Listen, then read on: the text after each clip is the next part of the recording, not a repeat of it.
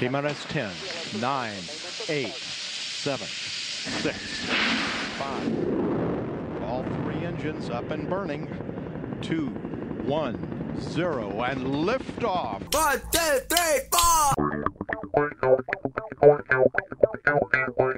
You're listening to The Twisted 10, bringing you original and unique host-created top 10 lists, recorded live in world-famous Cocoa Beach, Florida, with hosts Tack Van Sickle, Adam Poston, Jay Alvarez, and me, Andrea Joy.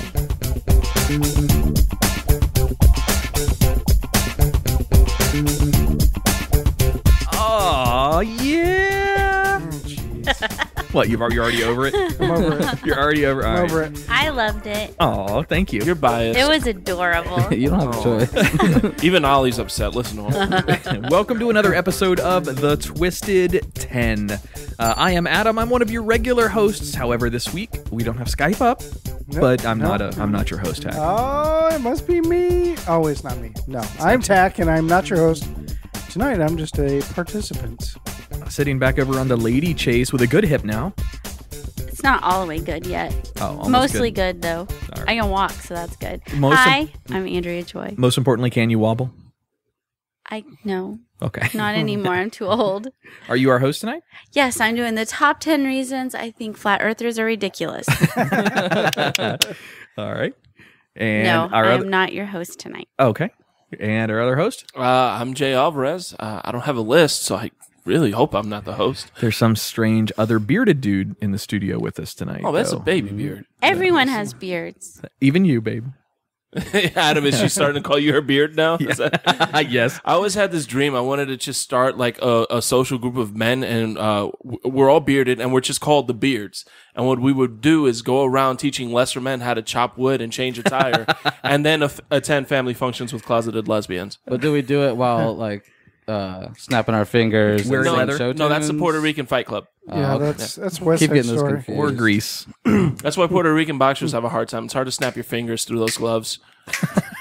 Oh, that was your first dad joke of the night. Yep. Hi, I'm dead. These are my jokes. I think every dad joke should also get a bell, but prep for that, Tack. We Get should ready have Well, maybe different me and bells. Jay will share the bell today. for it. All right. I like you. Jay, do you want the bell tonight? Do you want to use the bell? Oh, don't give me that power. Yes. Okay. Yes, I will take that bell. You know, we have a guy sitting, a random dude sitting all over here. You guys keep rambling. I was just going to let you go until Cool. the So, silence. who are you, held us. and who's your daddy, and what does he do? For the record, I did not let him in this time. Okay. I'm Baby Beard Johnson. I'm from the... Yes. No, I smell bacon. Anybody else smell bacon? I love bacon. Bacon smells good. Bacon. It's like the in worst anything connotation of my nickname. Sorry, go ahead. I want to do 7 minutes in heaven with bacon. Oh, it's a good night for you to be over here. Good episode for you to be My on. reputation has preceded me. Baby, I ain't even going to need the whole 7. I'll finish it in 30 seconds. One of Jacob's pickup lines, though, is, do you want to come back and eat bacon on my boat? Yeah. God damn it, yes. Everyone would. Nobody I can say would anything say no. back on my boat, and it's like a 90% chance of working out. Yep, every that's time. true. No, but you could say anything about eating bacon, and it's about the same thing. So when they come together, it's just a magical moment. Yes, it's The like, yes. universe colliding. Yeah, try it. Can we do an official announcement? Yeah, of so, who this is? yes, of course. Joining us from the Burn It Down studios is Jacob. Do you want to use your last name too, or do you not want to? I mean, I don't really care. Jacob right. Bacon. Jacob Bennett, also known as Bacon from the Burn It Down studios. He's their All right. fourth member, sort of fifth, sort of Intern slash intern. stuntman slash co-host, and one of them's feeling lazy. As long as they don't put Fifth Beatle on the business card, you're going to be fine. Does No. that just make you their slave? Whoa. Essentially, that's why I try to put all the names like before it. So by the time you're done thinking of all the names I've listed off, you forget the fact that I'm just an indentured servant for the podcast. No, that's why he's here. We were actually supposed to have the Burn It Down crew tonight. They just sent him in their stead. Well, how much they know do when they to send the pay looks. Well done. Yeah. You're going to do well here. The Burn It Down podcast, for those who haven't heard it before, is another friendly podcast that's close to us here physically, geographically wise, but they're also part of the Podcast Mafia.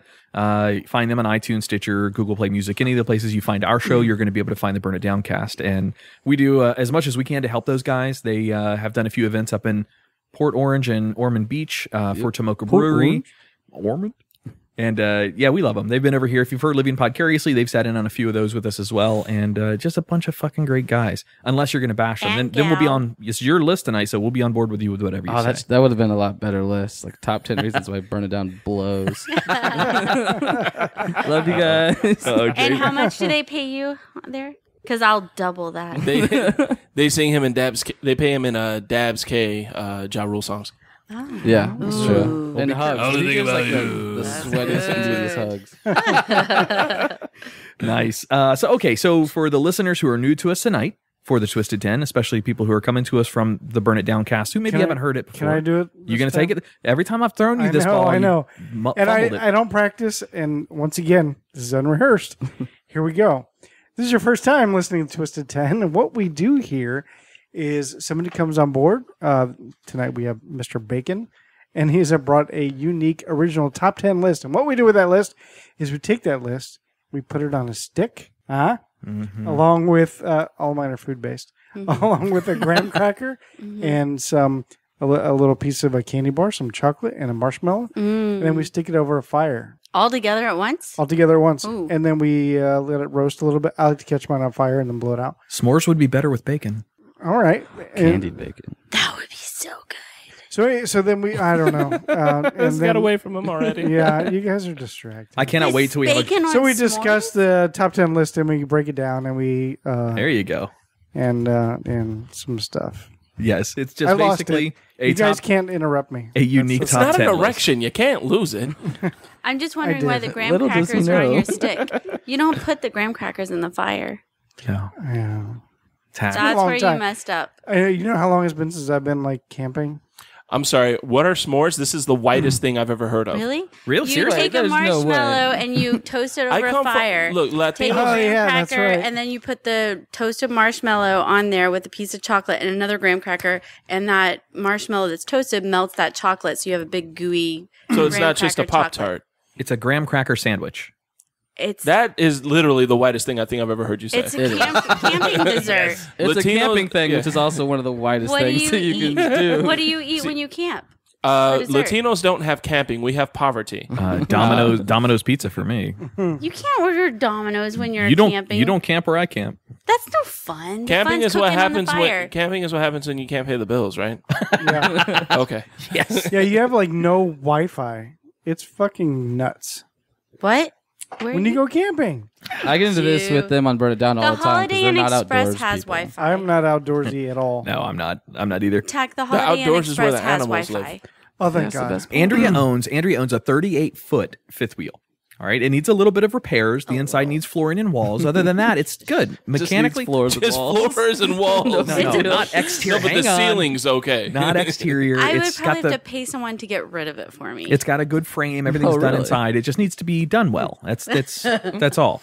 It needs to be maintained a little bit, and that would be my style of roughing it. Taking an I air-conditioned, can't do generated vehicle out into the woods. No, I used to like do 2-week backpacking trips up in the mountains in the Carolinas. They just drop you off and disappear for weeks at a time. I was born in Boone. I know those fields up there. That's my stomping ground. A lot of white guys carrying tiki torches where you're from. You'd be surprised. It's really a mixed ethnicity up there. It's just ridiculously diverse. No, I'm kidding. Yes, that's perfectly describing exactly how it goes. Can we just comment on how beautiful it is that they had to use Polynesian tools to support white supremacy? It's a good point. I didn't think about that. All right, so this is the part in the show, Jacob. You've listened to the show before, right? You've heard Twisted 10 and how we do it. All right, so Yeah, I went back and listened to a couple episodes before I came on. we go 10 through 6, and then we take a break, and then we come back and do 5 through 1, and then we discuss a little bit, whatever, at the end of the show. But this is the point in the show where basically Tack tosses you a set of proverbial keys, Metaphorical keys. metaphorical right here. keys to drive this car. So Tack, take it away. You buddy. ready? I'm ready. You have to catch it. I'm ready. Ready? Mhm. Here it comes. Heisman. He caught it, and Heisman did. So you didn't catch it. Yeah, I did. No, I he caught it. caught it Heisman and and then Heisman. booked it. Yeah, Heisman Trophy. Look, What's- No, I It's get a it. sports reference. I get Tack. the reference though. I get it. Yay, Guys, sports. I climbed around Yeah, the yeah, mountains. I sports. didn't play team sports. Right? I'm not a sports guy or right. an outdoorsy guy. I haven't told them anything about your list, so nothing at all. So this No, is we a know complete nothing. surprise. I know that these two are going to love it. Andrea she'll appreciate it, I know, but I know that these two are going to love So it. I'm I- a blank should I start slate. playing I'm a your game? canvas. Draw me like one of your French girls. Let me start playing a game then. He already said I won't like it. So Jake, So, no, I never said that, but all right, Jacob, this is I yours. decided because some of your shows are kind of silly willy. Some of them are a lot more like into the research. Like Dan Cummins was it was a fun show. I love Dan Cummins. It was also more of a serious tone. Yep. I tried to go like somewhere in the middle. Some of the things I'm going to talk about is just like holy shit. Well, so let's Some of the rate, things let's you rate laugh that. about. So Dan Cummins is a good example of a very well researched show. What's an Yes. example in your head of just a willy nilly show? Scott sucking dicks for 12 mil. It was 13 million. Oh, he bumped it Bingo! up. Fucking nailed it. Oh, Scott, So you buddy, got a we wide love you. spectrum. I'm going to try to fall somewhere between Wild West and dick sucking. Yeah. Okay. It's a lot of ground there in the middle. So Wild West Wide dick open. sucking. Got it. So A lot of dick sucking in the Wild West, oddly enough. I can't quit bet you. That's true. I've seen Westworld. That's A pretty lot close. of gumming, I believe, would probably be more accurate. 'Cause teeth weren't so great back then. But so I'm bringing you the top 10 list of military fuck-ups. Yes! Nice. We have fornicated the canine. We have fornicated the canine. Specifically tailored to the U.S. military, and I'm staying away from things because argument could be made that like the Vietnam War, the Iraq War, Sure. the entire thing was one giant fuck-up. But I'm staying away from stuff like that, staying away from conspiracy theories, just strictly like documented. It was so bad the U.S. had to be like, yeah, Bravo, that fucked up. Foxtrot. I gotcha. Yep. It should be a good time. So, you guys ready to get started? Yes, sir. So, number 10, I like to call this one Number 10. Yes. Operation Tootsie Drop. He's not doing it. Tootsie Drop. Doing what? Giving us time to Oh, share. yeah, so things. the Oh, only thing I that gotta we do- sorry, I each gotta time you give say your time to do a number. thing. I thought you Yeah. listened to shows. No, he said he didn't. I don't know. Oh, Our that's last right. several shows, I we didn't did. really have a whole lot of time in between them. I allegedly partake in things while I'm listening to said shows, so I missed bits and pieces here. It's all good. It's all good. Yeah, so I actually I didn't know about this until I started doing research, and I had to really like dig into this one in particular because I thought 100% it was made up. No possible way this really happened. Operation Tootsie Drop, right? Is that what you said? Yeah. That's my own made up name. There is no real Oh, okay. thing All right. about Hey, this. do we win something if you actually mention a story that was one of us? Sure. Uh-oh. There's a good chance here. Jay just went back through his military history in his head. He's like, oh, no. He shouldn't know Oh, no. about that. No, I got some fun stories. So this one, what happened? Basically, it's December 1950, the Korean War, and our troops are in the Korean Peninsula, obviously fighting, and they're surrounded by 120,000 Chinese troops in what they call the Chosin Reservoir. Ooh. It's Because that's the one we frigid out chose. there. Yeah. It's absolutely just like numbing frigid down there. Like during the day, highs of -5, -10. Oh, my Lows God. could drop down to -40, -50. at That's night. like Antarctica Like- style weather right there. Insanely cold. And for anybody that was in the military knows that you use call signs or code names to call in things so the enemy doesn't know Sure. what it is. You're supposed to. We don't really do it because whatever. But so they're in this chosen reservoir. They're running out of supplies, running out of ammo, and they're trying to figure out what to do because they're literally surrounded. There's like 2,000 of these dudes surrounded by 120,000 Chinese troops. Jesus. So one night the guy's on the radio and he's got to call in more ammo for their 60 millimeter mortar rounds. The code name for the 60 millimeter mortar round is Tootsie Roll. Let me get that Tootsie Roll. So they're stuck. They're trying to figure it out. The radio man gets on and says, "Hey, like I need some more Tootsie Rolls. We're running out. Somebody help me out." Problem with code names is not everybody gets the memo. Oh, no. Some poor private back in the rear just gets a message that says, "Hey, these boys need Tootsie Rolls." So they don't hear anything back for the rest of the night. This is why I really had to look this up because I didn't believe it either. The next morning, crates of Tootsie Rolls are being airdropped onto the Allied troops in Korea.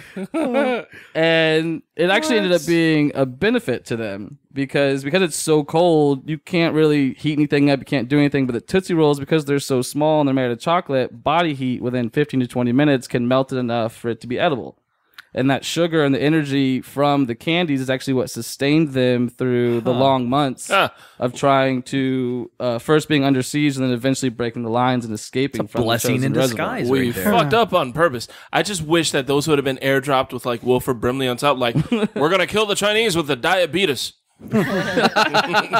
Yes. Yeah, they said they found you could easily follow the trail from where the Americans had escaped by, the rappers. literally following the Tootsie Roll rappers, lining the trail out. And I didn't believe it. I ended up having to go through the National Museum for the Marine Corps, like their archives, and finding actual documentation of this happening because it sounds 100%. I mean, it's like one of those Christmas stories that you see like on PBS or something. Yeah. You know whose this sounds made up to? People who didn't serve. Because people who served them like, They would do some dumb shit like this. Well, let's actually, that's a good 100%. point. Well, we haven't talked about this a whole lot, but I know that Tack and Jay are veterans. Tack was 8 years in the Navy. Jay did 8 years in the Army. 4 years in the Army. 4 years in the Army. I've done government contracting. I'm not a vet by any stretch of the imagination, but I've been in Iraq for 2 years and a couple other overseas places for extended amounts. And Andrea doesn't have any veteran experience either. Are you, Jacob? Are you a veteran? Yeah, I did 7 years in the Army, in the infantry, 2 tours in Afghanistan, got to travel all over the place. So digging into this list for me, anybody that was in the military probably already has a disenfranchised look on how the military is run in our leadership. Yep. But this list like really just sealed the deal for me. I like it. 'Cause some of this is just ridiculous. Yeah, but here's what confuses me about this first one is that some guy got this memo or was told to bring, the Tootsie Tootsie Rolls. Rolls. Yeah. So and they sent crates on planes, which means this involved multiple people. Logistically, Did nobody along yeah, the chain of exactly. command Yeah. go, question this? Like, Not are that I you could sure? Because the boots on the ground needed Tootsie Rolls and they're not to be questioned. Yeah, that's kind of the Yeah, mentality. it's like, are you sure this is what they wanted? Like, that's what it said. And it's to the point now that when they do reunions, like Chosen Reservoir reunions every year, the Tootsie Roll company sends boxes to the reunion. Oh my God. For all of the veterans to enjoy while they're Andrea. swapping stories. Tootsie Roll flavor. with Hey, remember that box we chocolatey got of the chew. vanilla Remember that ones? commercial? Oh, fuck It's those. the worst ever. There were vanilla Tootsie Rolls? Yeah, if you've Unfortunately. never gotten a little Tootsie Rolls in Halloween, they got the blue is the vanilla, then they have orange flavored, then they have grape flavored, and then they have the chocolate ones. See, if you ever trick-or-treated in the poor neighborhoods, that's what you got. See, I thought everything that wasn't chocolate Tootsie Roll was called Laffy Taffy. If it was different color, you've got a different... No, It Laffy says Taffy is Tootsie great. Roll on Yeah, it. that's Tootsie Yeah, Roll. I've never yeah. had There's that. I've only vanilla. had They chocolate. got banana flavor. Oh, banana's another. Banana's what... Banana flavored any candy is gross. Yeah, Yeah. vanilla is what you What? give to people you're just indifferent towards. Banana's the one you give to people you just actively do not like. Yeah. Okay. Baked I like bananas. banana Laffy Taffy. That shit's good. We're talking Tootsie Rolls. Yeah, no, banana Laffy Taffy is actually quite good. Oddly, and Runts also. Disagree. Yes. Yeah, I was gonna say Gotta that's Yes, disagree. love the runts. All right, Sorry. so moving on, we've got number 9. Nueve. Or Niner. Are you calling me from a walkie-talkie? All right, so this one actually has an operational name. It's called Operation Cottage. Oh, okay. You know, Okay. very fancy. And this takes place back during the Civil War, or not Civil War, my bad, during World War II. A lot of people like to say that, well, the U.S., that no one's ever invaded U.S. soil. Not necessarily true. Back in 1942, the Japanese came in and actually invaded the islands of Attu and Kiska. It's part of the Aleutian Island chain. It's part of the Alaskan territory. So technically, the Japanese did invade U.S. soil. Well, also Pearl Harbor. Yes, I was going to say that Well, too. like an invasion of U.S. soil, not just like an attack on it. Oh, like troops on the ground. Yeah, they Oh, came yeah, in yeah. and invaded with like 8,000 troops. Damn. And came in and invaded both these islands. I'm so bad with history. I never So- knew about this. Yeah. And it took us about a year before we were like, we should probably do something about that. So in May of 1943, we mounted a big offensive to take back the island of Attu. We went in there with 16,000 troops and just got our asses handed to us. Really? Versus 8,000 Japanese? I almost said We Japs. That'd have been eventually overcame, but only after losing a quarter of our troops. We lost 4,000 troops trying to take back this one island. so Americans not so good against the Asian people. Huh? No. Now, We in learned our this in defense, Vietnam we- also. We did wipe out almost half of the Japanese troops, and the rest they all pulled out and said, screw that. We're not giving up any more lives. But they did end up doing a last ditch effort death charge and they ended up killing, like most people, they only took 28 POWs because everyone that didn't escape decided they were just going to fight until they died. Damn. Yeah. American So way. we take that one, and there's still the sister island, Kiska. It takes us about 3 months to decide, okay, well, now we're going to take over this one. But because of the large amount of casualties we took at the previous island, we sent in 34,000 troops this time. Oh, that'll make it better. And before we went in there, we just bombed the piss out of this island. We were sinking all kinds of Japanese ships. So eventually on August 15th, we ended up landing on the island. The problem is the visibility was so poor. A fog rolled in, big storm rolled in. Nobody could see anything. Nobody knew where anybody was. And they ended up just camping out on the beachhead for that night. Now, over that night, they hear rumors of Japanese sniper fire, people taking casualties. Nobody really knows what's going on, though. It takes them 3 days to secure this island. And by the time it's secured, they only took 313 casualties, about 150 actual deaths. I mean, every death is bad, but that's not that bad considering. Out of, 34,000 troops, you only had 300 casualties. It doesn't seem that bad. Until you realize that 3 weeks prior to our invasion of the island in Kiska, the Japanese said, fuck you, and they left. What we was invaded an unoccupied island. And still lost. and took casualties. Wait, what? We took casualties. We lost 28 people Friendly fire? from friendly fire because the weather was so bad and they landed on separate parts of the island. They ended up shooting each other in the night. The gunfire they were hearing overnight Was themselves. were friendly fire. Them So shooting at this each is a other. preamble to the Gulf War, because didn't we lose like a lot from friendly fire in Gulf War as well? We've lost a Not lot a lot, more than but they'll ever report. We to lose a friendly lot fire. to friendly fire. Yeah. Even in the modern wars that we're fighting, it happens a I heard lot. that, well, not a lot. I thought there was like 20, 30 casualties from the Gulf War that was all from friendly fire. One of them, I think, was including getting run over by a tank, I think. That's Oh, got an to accident, be a of course, miserable but- way to go.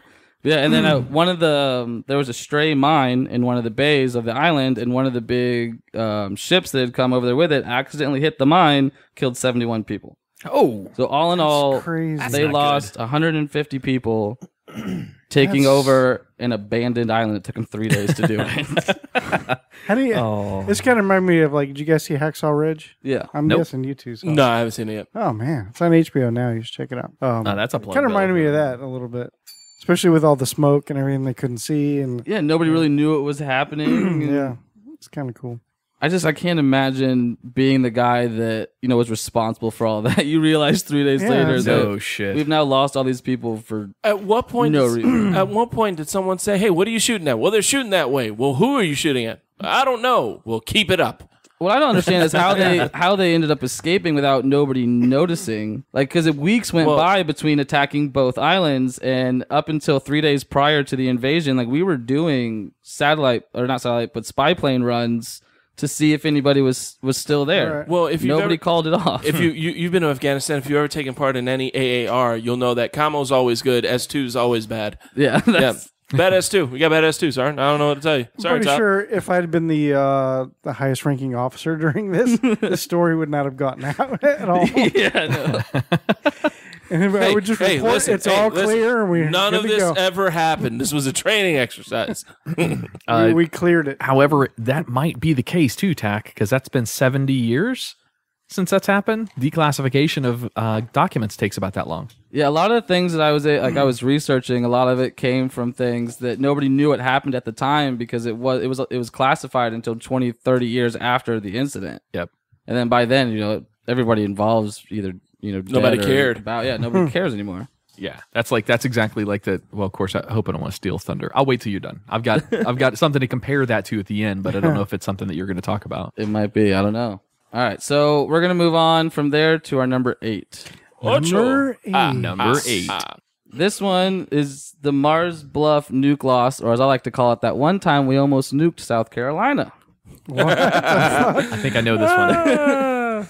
Yeah, so back in 1958, during the Cold War, things were heating up between us and the Soviets. Yep. And we were planning testing runs on our Mark 6 nuclear bombs.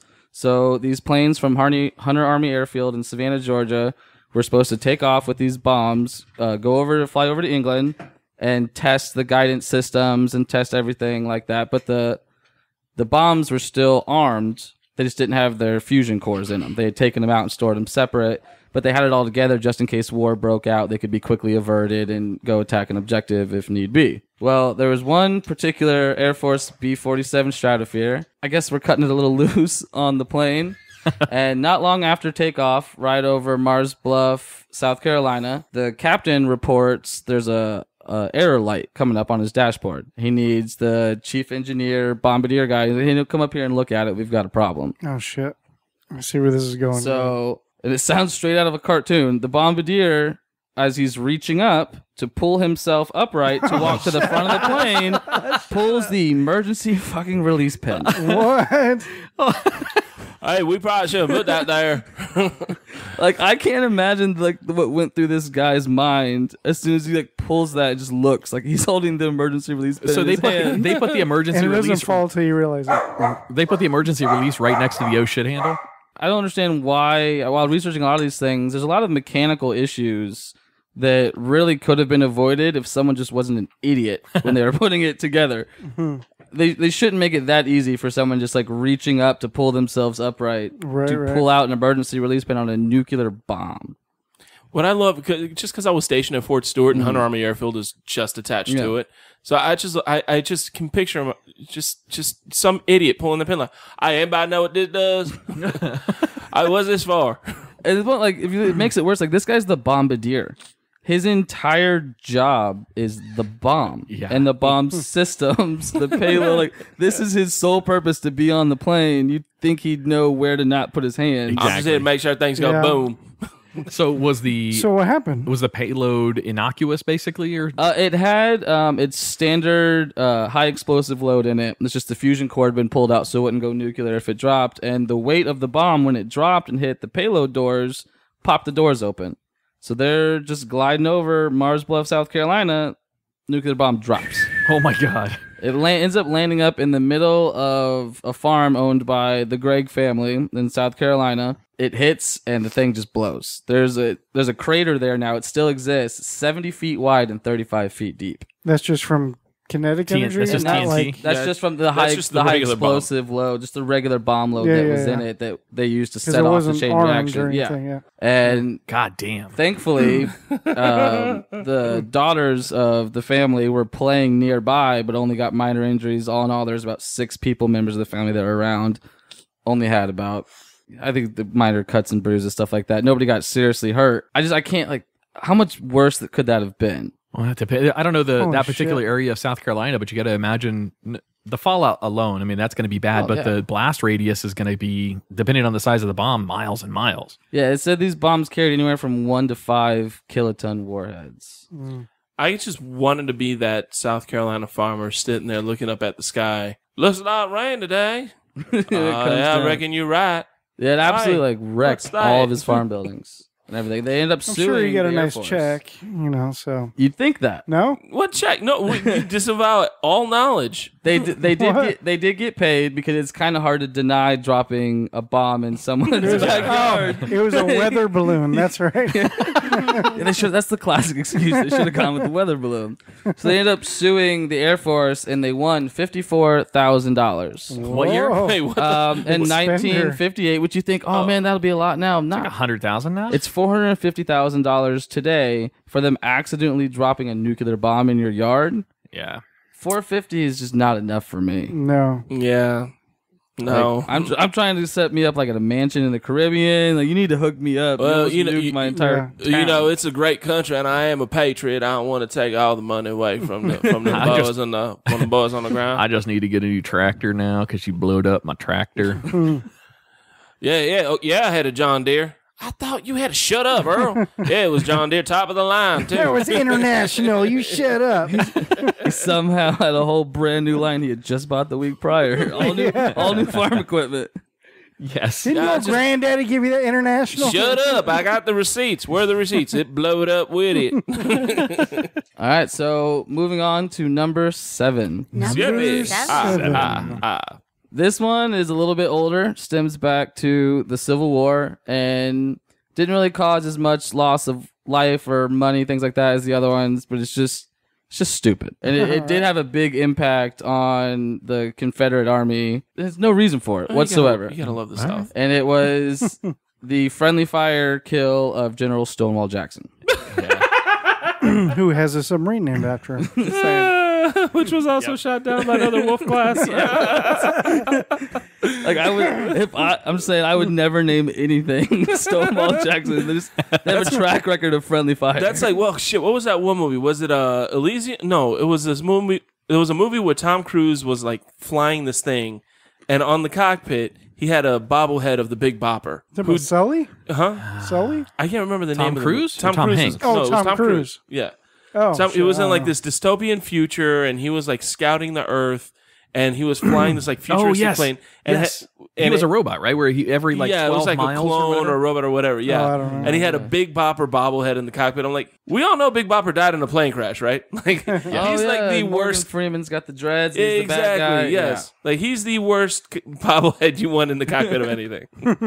That's a good movie, though. It was good. So this is in 1863, in the middle of the Civil War, right after the Battle of Chancellorsville. And Stonewall had actually gotten a pretty decisive victory in this battle. He had learned that there is a big group of Union soldiers that were just being lazy, just laying around, not really doing anything. They weren't being protected. So he goes in and just obliterates them, which I'm not defending, Sure, yeah. Blah, blah. I'm just giving you facts about These what aren't happened. these That's aren't what taking, happened. these aren't taking sides. This is yes. It's a dangerous time to bring this up. I bet they had tiki torches too. But so like he's riding pretty high. And the thing about Stonewall Jackson, the one I would compare him to today would be like General Mattis. Just the amount of like he's idolized by the troops. Yeah. Stonewall Jackson was that for his troops. And at this time, he was essentially second in command of the entire Confederate Army. He was a big deal to their campaign. Kind of a big deal. A little bit of a big deal. I'm So, kind of a big They deal. get done with this big battle, and him and his little group of cavalry guys are riding back, trying to get through the picket lines. They get up to their picket lines, and a sentry calls out, who goes there? Before they have a chance to respond, a volley lets go. Oh no! Shoots everybody. While this is happening, because the accuracy back then, nobody's really dead yet. Like, Yeah. you got a couple on the arm, you might just lose the arm, whatever. Yep. But in between, after the first volley, Jackson's group's yelling out like it's us. It's Stonewall Jackson and his aides like coming back in. The officer that was running that picket line said, "You know what? It's a Yankee trick. Shoot him again." And they fire a second volley into Stonewall Jackson and his group. He ends up getting shot twice in the left arm, once in the right hand. I can understand the first volley. Sure. I can't even like they just like who goes here? Pow! That's a Goody Mob song. Yeah. Who's that peeking in my window? Pow! Nobody now. You're on edge. It's directly after a battle. You think it's Union cavalry coming in. Scared little guy. He's a farmer. Most of his kids, they're not professional soldiers, especially in the rebel army. He just, but the second one, when they clearly call out who they are, just send somebody to check. You know what I mean? Just to take a sneak peek. They weren't that far away. Like the distances weren't that far. Yeah, it was in the middle of the night, whatever. But for the guy, when the guy called the second one, that's what really got me. That's what truly made this a fuck up for me. Well, y'all, if we're gonna fuck this up, we better fuck it up good. Yeah, it was bad. And because it was dark and it was confusion, he just laid there for a while before anybody came to his care, anybody came over to check out to see who they were. Well, because if he said anything, they'd probably shoot him again. Yeah, well, I already said my name once. That didn't work out well. I'm just gonna stay quiet. Shit, maybe they don't like me. Maybe they don't like me as much as they thought they did. That's gotta be a mind fuck. Was that Major just turned down for a promotion? Is that what happened? What if it is him? Shoot him again. Didn't make the list. Take him out.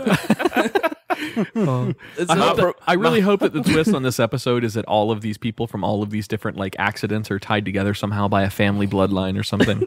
Yeah, all the dodo. It's the Gomer Pyle bloodline. So because of this, they eventually get to him. They put him on a stretcher. They're taking him back behind the lines. They start to get hit with artillery. Of course. Now they're actually getting shot So at. what do the stretcher guys do? Fuck this shit, I'm out. They drop him and take off. dump him out of the stretcher. Second in command of the Confederate Army. He already shot his ass 3 times on accident. And now it's like a Three Stooges routine at this point. Yes, it is. And they drop him on his ass, and he lays there for a while longer, bleeding out, just chugging whiskey like a machine, which they don't know at the time is actually making things worse because it thins your blood. You bleed out faster. Yep. Terrible idea. If you're bleeding out. Well, that's don't back when drink first whiskey. aid included laudanum and a saw. Eventually, they end up getting him back to this farmhouse, and they're taking care of him. They end up having to amputate his left arm. You're not saving it. The right hand seems okay. And after he comes out of his surgery, he seems like he's doing pretty good. He got a little soreness in his chest, which is to be expected. And he just got shot by his own people and then dropped off the stretcher. You're going to have a couple, cuts and bruises. A couple days go by. He starts getting really sick, and then out of nowhere, drops dead. Turns out the soreness, he had contracted pneumonia, which one of the symptoms was soreness in the chest, that they just took it as battlefield injuries and completely ignored all of the other symptoms. So after he went through all of that shit, came through the other side, healthy, he was going to survive, missing an arm, whatever, he's alive. They miss the signs of pneumonia, and he dies from it. I love that even Like 8 days later. I love that even a general got told, drink water, suck it up, huh? Yeah, that's exactly what that was. The one time, and we saw how it worked out. Can you start this episode off with the Gomer Pyle theme song? Sure. Anything. My chest hurts. Sorry, general, drink water, walk it off, huh? Golly, That's Sarge. pretty much what happened. So, because of a string of idiotic events, they end up losing the second in command of the army. That sounds and like a mix between Naked Gun and... Oddly enough, the private that shot him, his name was Leslie Nielsen. Really? documented. Get the fuck out of here. I'm gullible as hell, so... Wow. Second cousin to Private Pyle. I'm not even going to finish my joke. That stole all my thunder, Jay. Good job. Good job. All right, so moving on from that, we've got number 6. Number Six. 6. Andrew doesn't say much on this episode. I know. I just said number Feeling 6. no love. She just said number 6. So on this one, a lot of people may not like me for this one, but number 6 is Custer's Last Stand. Yep. He's viewed for this as being an American hero, an icon of the Old West and what a man should be. Yeah, no survivors. He's a fucking idiot. He got his men killed through bad tactics and shitty planning. So, well, when you're named after a dessert. yeah. So for those of you that don't know, not a very good one, so you should kind of like You could throw some cinnamon in it. Call him flan or something. So in mid 1876, a little bit of backstory on the Little Bighorn. Basically, we're kicking all of the Indians off their lands, Native Americans, whatever you guys want to call them. We're kicking them out. So you know what? We want this land. Here's some beads and trinkets, and like we've been doing that for a while. Even at this point, we just said like just get out. We're not giving you anything in return. We've got you this nice land over here that's completely arid, and you We can't made a grow anything reservation on, for you. but like It's it'll be waiting for fun. you. Oh, look, we built Mount Rushmore, too, so the white people who put you here can watch over you for eternity. So as you would expect, that pissed some people off. So there was this Indian chief called Sitting Bull, and he ended up getting together 4 of the biggest Native American tribes in that area at the time. It's the Little Bighorn Valley. It's in South Montana. And they basically said, we're sick of your shit. We're not moving. So amasses just these giant amount of people, thousands and thousands of warriors that brings and congregates all of them here in the Little Bighorn Valley. They call upon Lieutenant Colonel George Armstrong Custer, strong name, to come in with the 7th Cavalry and subdue them because, God forbid those Indians are angry that we're kicking them off their land. We got to go do something about it. So where he really ended up going wrong was, first off, he just had bad information that he trusted. He shouldn't have trusted, but he had bad information. S2 was bad, sir.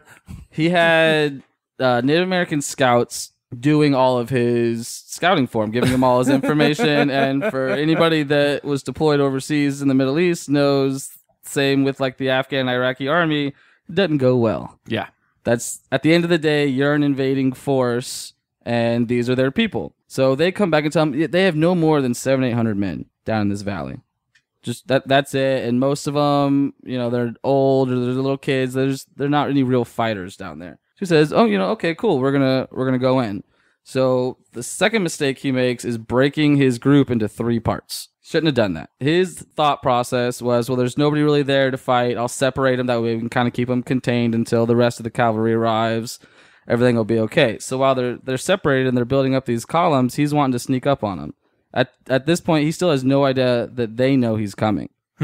Okay. So as they're moving around, they start to realize they're picking up horse trails up on ridges overlooking their positions. They're seeing little signs that they're being followed. They're being watched. They know they're coming. So Custer decides, well, fuck it. I'm just going to send it.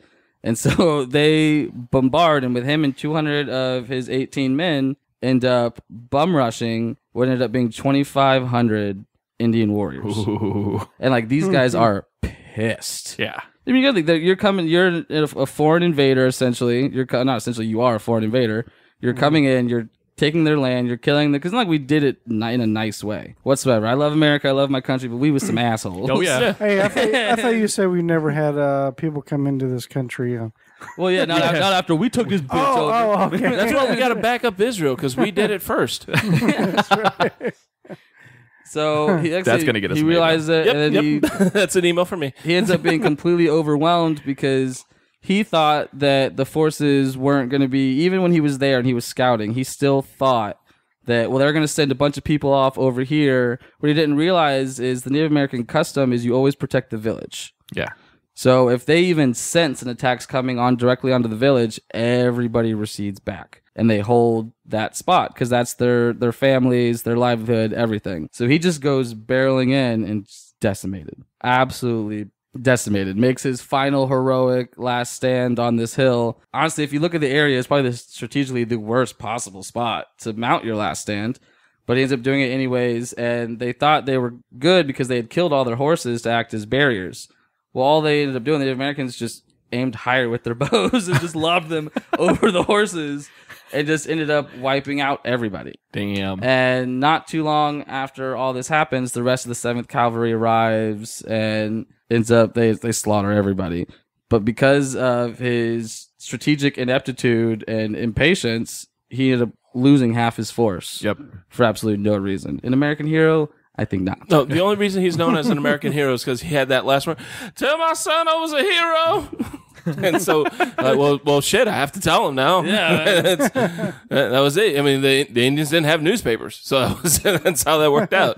And there's a whole other show that could be done on American icons that were really pieces of shit. That's a good show right there, too. We blow out of proportion a lot of people. Yeah, Christopher Columbus, don't even get me started on that guy. Vespucci was number one. Yeah, the man who discovered America by never landing on America. And we still do his fuck ups. For instance, you call them Indians. They were not even fucking Indians. No. It's because of him. Yep. Fucking moron. Anyway, we're not going to get started on Tax got to look at that. That might have to be your list. Hold on, we might have to give him shenaniganery tonight. Shit. Yeah, no shit.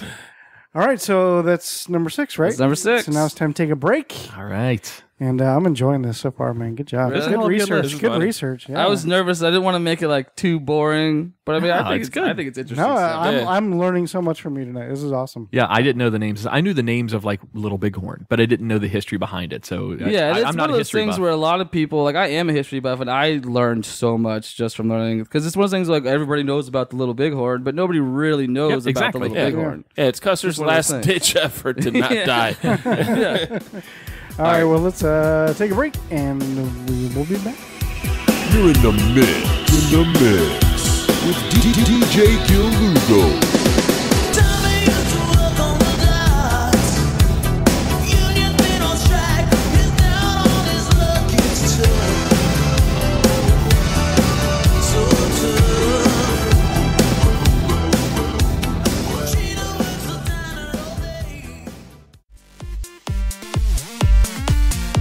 Hey, Tech, you ever have that conversation with your girl about where to eat dinner and it always turns into that back and forth? I don't know, you pick.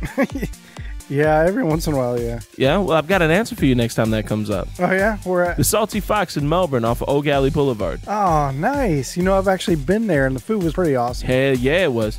They offer a great selection of paninis, shareable appetizers, soups and salads, and one of the best desserts I've ever had, the Funky Monkey. Oh, yeah. My favorite was the vintage options. They got this meal called ramen noodle on crack. You just got to try it out. Done. That's definitely what I'm getting next time. Put the fun between your legs at the Salty Fox every Tuesday night at 7 p.m. with the Oak Galley Arts District Bike Crawl. It's a 4-mile bicycle ride down Pineapple Avenue with stops for food and beer all along the route. Be sure to visit the Salty Fox every Sunday for brunch from 11 to 4. Hey, isn't that the $10 bottomless mimosas brunch? Sure is. Enjoy your brunch while the Salty Fox's DJ spins throwbacks and top 40 hits. The Salty Fox is located in the downtown Oak Galley Art District on Oak Galley Boulevard. Check them out on Facebook at facebook.com/saltyfoxmelbourne or online at thesaltyfox.net. Hey listeners, be sure to mention you heard about the Salty Fox on our show and you'll get 10% off your meals.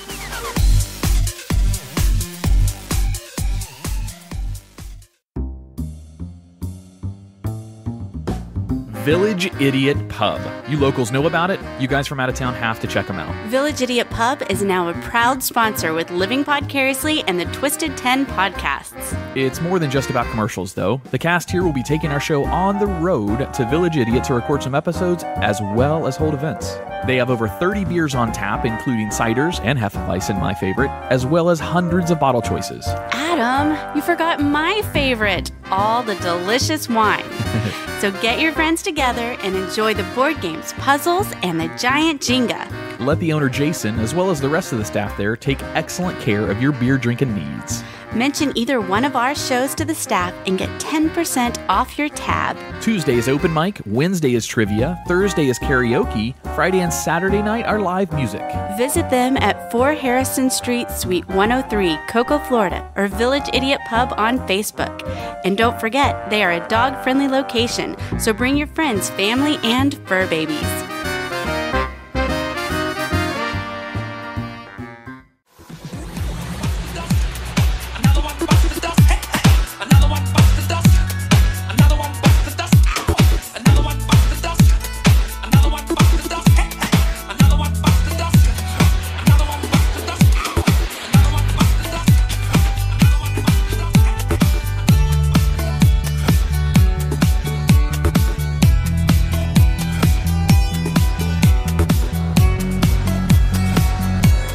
Hey, it's Adam. If you enjoy the hosts or the content of the Twisted 10, be sure to check out our other show. It's called Living Podcariously. While the Twisted 10 may get crass and explicit occasionally, it holds no water to Living Podcariously. We do get a little bit more rough and raw on that show. We have a lot of fun producing it and have had some awesome guests. And as always, thanks for listening. I saw a shimmering light. My head grew heavy and my sight grew dim. I had to stop for the night. There she And welcome back to the Twisted 10. Right. Yes. Hey, I want to give a quick shout out to Veronica and Sam down at the Salty Fox. We would like to say congratulations on your proposal and acceptance of said proposal. We're very happy for you guys, and we wish we could be there for your engagement party, but we're recording literally tonight when your engagement party is going on. I could have went to the engagement party. Oh, that's why everybody kept asking me if I was going to Salty Fox tonight. Probably. You didn't even tell me. You knew I would be there instead of I here. didn't even know anything about it. He tricked me. He knew Let me I check wouldn't my be phone here. to see if I missed my invitation. Oh, all right. I mean, you certainly can do that. I Yeah, I didn't know didn't get an anything invitation about to that. it. Hey guys, this isn't about you. This Nothing. is about them. Oh, right. Congratulations. I would have been Congratulations. there. Like, I don't even know him, and I'm offended I wasn't invited. Yeah. Sam and Veronica are the two owners of the Salty Fox down in Very Melbourne, nice. our sponsor, and they're fabulous people. So congratulations again. We wish we could be there. Sorry, we're not. And I'll do your hair for your wedding, Veronica. Why not Sam? Well, she doesn't need her hair in an updo. Well, that's fair. I could blow some glitter on it. I mean, but All right, so we've got a hell of a list. So Jacob, you brought us the top 10 military fuck ups or Yeah. disasters Blue or Falcons? It's a mixture, I guess, of mishaps, disasters, and just general fuck assery. Nice. Top 10 times the military was literally the F troop. Can you do us a favor and recap just the titles of 10 through 6 for us? Absolutely. So at number 10, we have Operation Tootsie Drop. I am so inserting the Tootsie Roll song right there. That sounds like something Uncle Luke would be part of. Number 9, we've got Operation Cottage. Number 8, the Mars Bluff nuke loss. Also the day that we almost accidentally nuked South Carolina. Yeah, accidentally in air quotes. Yeah. What an idiot. Number 7, we had the shooting of Stonewall Jackson by his own troops. Yep. And number 6, Little Bighorn, Custer's Last Stand, not an iconic hero. All right. So that brings us to. Number 5. Cinco. I keep whenever you're not here, Jay. I keep trying to fill in your what do you call it? Count Dracula counting? Just the count. the count. The Sesame Street And count. I never remember where my numbers are in Or Spanish. because in it's not Spanish, the working Plaza for it. Sésamo count. What? Plaza Plaza Sésamo. Sésamo. Yeah, that's what we call Sesame Street in Spanish. Plaza Sesame. Oh, Come- place come Sesame. again? Okay. It's here, America, boy. We speak English and carry tiki torches. When I was in Spain, lived in Spain, we had El Coche Fantastico, and that was Knight Rider. Oh yeah, some of those translations, man, those like translating movie titles have Did you say nothing to do with Coochie it. El Fantastico? Coche Fantastico. Oh. My that favorite coochie. was my son's World of Warcraft character name for a long time. It was the I Am Legend in Spanish, which is Soy Leyenda. That was Slightly. I Am Legend. Nice. All right. Well, at number 5, we have the sinking of the USS Thresher. Oh, I don't know So anything about this. go ahead. this is back in 1963, heart of the Cold War. I mean, the Cuban Missile Crisis was not even a year prior to this time. So we're on edge. There's a lot of shit going on between us and the Soviets. Nobody really knows what's going on, and everyone's terrified of nuclear war. At the time, when it came to submarine warfare, the USS Thresher was a United States submarine. The Soviets had us beat by a long shot. They had about 500 subs. We had no more than 100 at the time. And the thing about these Russian subs is they had the ability to carry 24 intercontinental ballistic missiles with nuclear warheads on them. So one sub by itself had enough firepower to wipe any country completely off the face of the earth. Sure. Bad news bears. So the way we countered the sheer number ratio is we started coming out with the most advanced things that we could. So in doing this, we created the new attack subs. The USS Thresher was the first one out. This was at the time the meanest, craziest thing in the ocean. It was the deepest, the fastest, the quietest. It could pick people coming up on their radar from just hundreds of miles farther than anybody ever could before. Nice. This thing is absolutely top of the So line. this is my wheelhouse because I was in submarines when I was in the Navy. So continue on. Sorry, That's right. I'm enjoying Is a this. submariner. Yeah, it just means submariners were in him.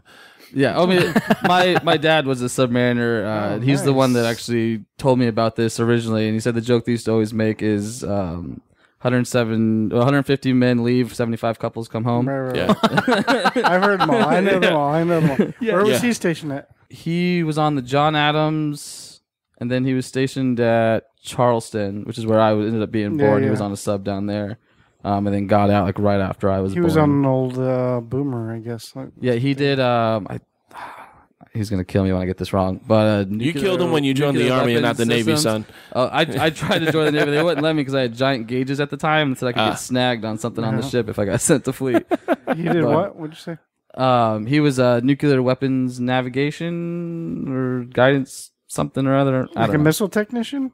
I think he did something with like the navigation with the nuclear missiles. Probably electronics technician, probably. He was Yeah, the more something like modern day that. version of the bombardier door guy that pulled release on the. Which character on Down Periscope was he? I would say probably sonar. Thank you for understanding exactly what I was going I was for. raised on down Periscope. Trust me, I know all about that too. So, no, you electronic technician, I think, is more of a, sounds like what he was. Yeah, I'm not 100% sure. But he was in the 80s. He dealt with like the guidance systems for missiles and stuff like that. Yeah, we created this new class of submarine. The USS Thresher was the first one. I mean, top of its line. To like everything was perfect on this. Every weld was done by a master welder. Everything was just top of the line. It was like I said, it was the greatest, most dangerous thing in the ocean. It was created specifically to seek and destroy these Russian nuclear submarines. That was its whole purpose in life, was to go blow up Soviets, which I think is pretty badass. But so in April of 1963, the Thresher leaves its dry dock and it goes out to do testing about 200 miles east off the coast of Boston. Okay. And so they do their first initial test. They're just doing a trim test, just checking to make sure the wings and everything works, steering, all that stuff works, and they come back and resurface. Wings. All right, go ahead. I know, I'm sure they It's have fine. official It's fine. names. It's fine. What do they call it? Fins? No. Well, it depends on which ones, because you have fairwater planes, and then you have, I don't know much about Thresher. I don't know whether they have bow planes, but there's also stern planes as well. So Planes or wings? what? Yeah, like they're like wings. I like wings better. It's okay. Wings are cooler. But so they come back up, and then accompanying them is the USS Skylark. It's called a submarine rescue ship, but I mean it's basically a canoe with a phone on it. They can like talk to the submarines. There's not a damn thing they're gonna do if something goes wrong with. Are the you sub. guys singing? That's really all they can do. All right, we'll send word. So they come up, they get back word with them and whatnot, and then they go back down to do their deep dive test. So they go down overnight. They've got communications with them. Sometime during the night, they lose communications with the submarine. Uh-oh. Early the next morning, because they can still hear like what's going on underneath with the sub and whatnot. They can hear what's going on, and they get a garbled transmission saying basically that they're having issues and they're going to attempt to surface. Emergency blow. EMBT blow. Yeah. What it's called now. Is what they're going to try. That's the last thing they hear from them. Uh-oh. Next, the only sound they hear later is the sub as it's imploding. Oh, no. And what people, like, if you've seen down Periscope, they talk about, when a sub implodes, it's like crushing like a tin can. Yeah. Yeah. Not necessarily. What generally happens is if there's a weak spot in the hull somewhere, because those holes are rated to take that kind of pressure. Yeah, But- they're made to bend and all that. Yeah, they're made to do that. But if you have a weak point in a weld, in a seam in the plates or something, the water can come through there with like 80,000 pounds of pressure through a 6-inch opening. Mm-hmm. So they Sounds like my sex night. and what happens is within milliseconds, it obliterates everything inside the sub. Within Wow, really? milliseconds, 80,000 pounds of PSI of water will come in and just destroy everything. Take out all the bulkheads and just turn everything into pulp. Huh. Basically turns the whole sub into just like a floating blender. I watched some of these like recreations while I was doing research, and it's some pretty gnarly stuff. It's a terrible way to go. So wait, hold on. Where can I find these? So, no, I'm Use curious in this seeing direction. that stuff too. But go ahead. Well, it's computer generated models and stuff like that, but it was intriguing to see. And so they go through this big investigation trying to figure out what happened. So what they ended up finding is there was a pipe in the engine room, about a 6-inch pipe that burst at some point when they were doing their deep dive test. Right around, they were about like 1,800 feet. Okay, that's classified. Just saying it is. for that investigation, it probably It's so That may be declassified. it's so classified. He found it on a Google search. Yeah. It's Yeah, what I did find in the research is the exact depth that the Thresher is rated to is classified, but they suspect that between 1,300 and like 1,800 Is it feet the is when it crushed. Is it the NTSB that will also cover that type of crash? Because they cover serious automobile, train, and airplane. Would they also cover military underwater vehicles? I mean, would that? I'm not. You gotta think I too. don't This was think back so. in the early '60s. So I'm NTSB might not have sure. even Yeah, it may existed. not even been. I don't think they had thing. seat belts in cars back then. That's true. So the Seatbelt. What are you scared? So the water comes barreling into the engine room and ends up shorting all of the fuses in the engine room, which in turn, it's called a scram. It's basically when your nuclear reactor overheats and shuts down. This is what happened in the Thresher. This is what caused them to initially lose power. The batteries in these subs, they don't have enough juice to just surface off of battery power alone. So as what he was saying, that you do the emergency blow, and that's what they do is they shoot CO2 into your ballast tanks, forces all the water out, makes you buoyant, and you launch like a damn cork. If you've ever seen the footage of them like blowing the surface, it's crazy. Tons of fun to do, by the way. It's insane. Yeah, my dad said it was like the craziest roller coaster he's ever been on. Times like It's 1,000. fun. It depends on what part of the boat you're on too. You got to be all the way forward on the boat in order to enjoy it. But yeah, So, like I said, they hear the call, like we're gonna try blowing it. They hear nothing else. It didn't fill. And what they found is what happened is the system that they had on this was an old system, not rated to the same depths as the Thresher was rated, because it was a new sub, could go deeper than everybody else. So what was happening is when the CO2 was shot, there's a little grate in the hosing or the pipe or whatever that blows the CO2 air through.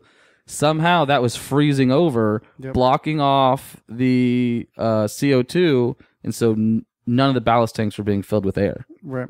So they're just sinking. Damn. And the reason that this is one of the biggest fuck ups is because in the investigation, they later learned that only 14% of the welds and the connections on the submarine were actually checked. Really? So it was a rush job, no QCing or very little QCing? There was very, very little quality assurance done. There were hundreds of welds and seams that were just never checked. Nobody looked at them. Nobody did anything because there was no quality assurance program in place.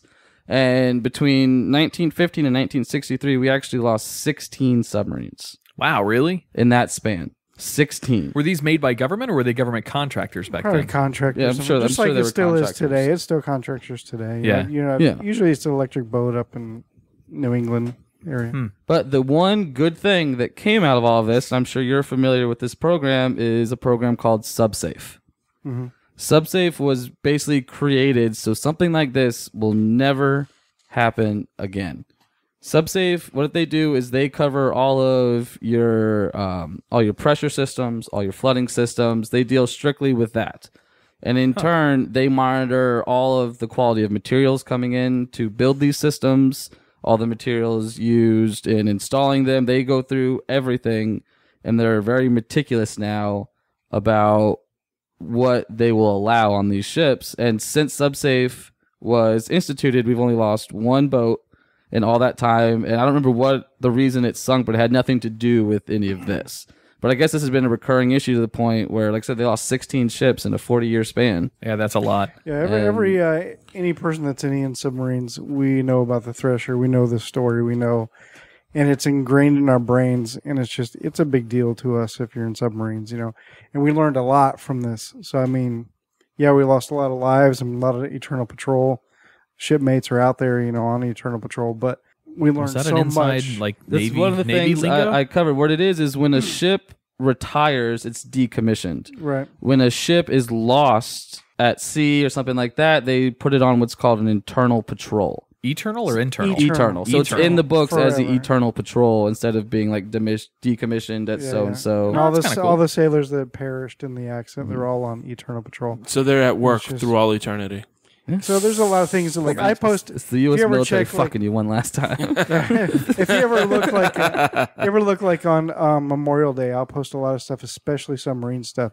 I'll post I think I post something about Thresher one time about these are shipmates on Eternal Patrol and rest your oars, that kind of thing. It's just, it means a lot to us submarine guys. I got to give a shout out to someone because I'm an infantryman. I'm the grunt. We get the attitude of thinking that we're better than everybody else because honestly we are. But the one job I would never do, honestly, is being a submarine. It takes a special breed of person to go down and do a submarine. Like, it scares the shit out of me, legitimately. Just the idea of even going like a couple hundred feet under the surface in a sub literally scares the shit out of me. It takes a different kind of person. Everyone says we're crazy, but you guys You're literally DoD. climbing into your own coffin. Potentially. My cousin Frank was a mariner too, and as much crap as I give him for being in the Navy, because he deserves it.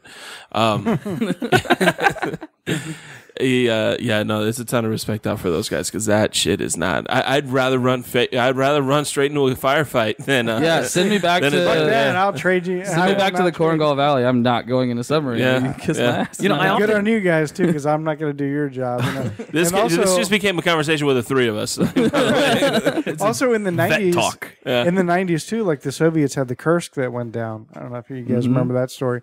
That was the Russians, but still, we still felt like those are our brothers. Well, you know? learn a lot from There's that too. there's a That's- weird camaraderie Yeah. even with countries that we have hostilities with. Yeah, that for was like, and even the U.S. Navy was like, we will help them. You know, it's like let us down there, but Russia wouldn't let us help. Not me, but because we you know. really the CIA wanted to steal all their secrets, which is why they said no. But We'll go down there.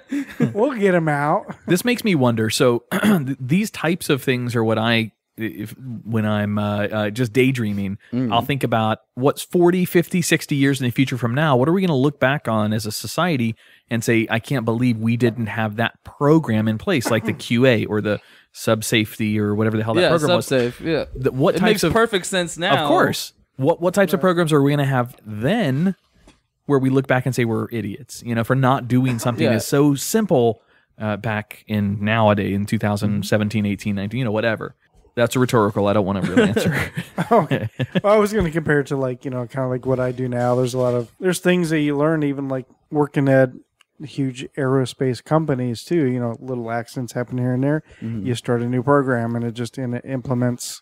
Maybe Even I mean, stuff it's like- happens it's like- still today. all Yeah, the it time. happens all the time. Like, who thought it wouldn't be a good idea to get the prisoners naked and take pictures with them?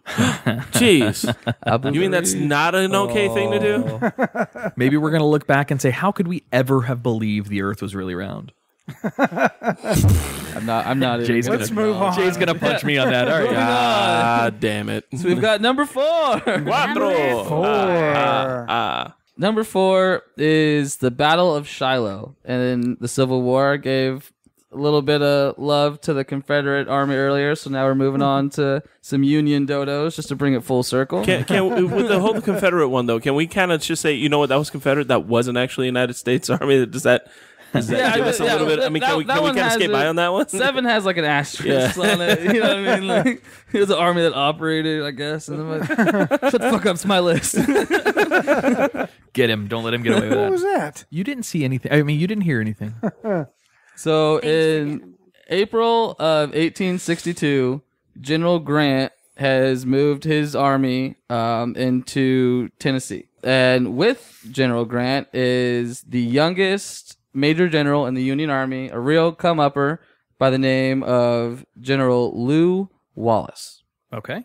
I mean, this guy was an up-and-comer. He'd done all the right things. He was a rising star in the Union Army. So at the Battle of Shiloh, when they're getting ready to go to battle with the rebels, Grant tells Wallace, hey, I want you to stay in the rear as reserves. If things get hairy, I'll call you up, and that way they have like an extra group of men to come up and help them. Around 6 a.m. the next day following the start of the battle, Wallace gets the orders, hey, we need your help. Come help. Cool, I got you. He starts marching. Problem is, he's marching in the wrong direction. Yep. He is going the wrong way. Gets lost for hours. They're wandering for hours. Stumbles upon an enemy position. Lo and behold, he'd accidentally completed a perfect flanking maneuver and had somehow ended up behind the rebel army. Perfect position to attack. I mean, you stumbled onto anybody that knows battle tactics, flanking maneuvers is one of the biggest things that you do. It's Sure. it's great. It's where you go around the side, come behind him. Well, he'd accidentally done this to them. Bravo. He can take credit. People will think that he's a strategic genius. Rising star will go even higher. No. He decides, well, this isn't where Grant told me to go. So let's go back. You Why? fucking putz. While he's seeing his guys get slaughtered. No, they just like, the guys on the other side, he's seeing them fighting. No, this is the wrong position. Let's go back. So about 4 or 5 hours later, they end up in the right position finally. The problem is at that point, the battle's moved. Like these battles don't stay in it. Like they range all through these fields and mountain ranges throughout the country. And so they've moved. So he decides, well, we're going to go find him. Finally shows up 13 hours after he was first given the order to move up and help, shows up with Grant's army. Needless to say, he's pissed. So he ends up taking away his commission, takes away everything, and the guy gets stuck just doing a desk job for the rest of his career. And people have argued, like, well, did he do it on purpose because he was a coward, or was he just that stupid? Which I'm not really sure, because you think, like, you would, People say, well, maybe he's just a coward, but he's leading like an entire regiment. So I think he was just stupid. I think you're not a coward if you're running up behind the enemy. Like, yeah. Well, you are if you turn around and go back. They're not shooting at you though. Like, and honor is everything. He wouldn't have intentionally been a coward in front of his regiment, right? Because like now today is still the same, but back then like your honor was everything. I just can't. I think he was just an idiot. I just can't believe there wasn't like a number 2 somewhere who said, "Hey, General Stupid! Like, hey, you fucking idiot." They tried. When they ended up coming up and out flanking the enemy, hey, good job. All of his advisors like, hey man, like I know this isn't where we're supposed to be, but this is the most advantageous spot we could possibly have on the battlefield. They don't know we're here. General Grant wants us over there. So while the Union ended up winning that battle, they took 13,000 casualties.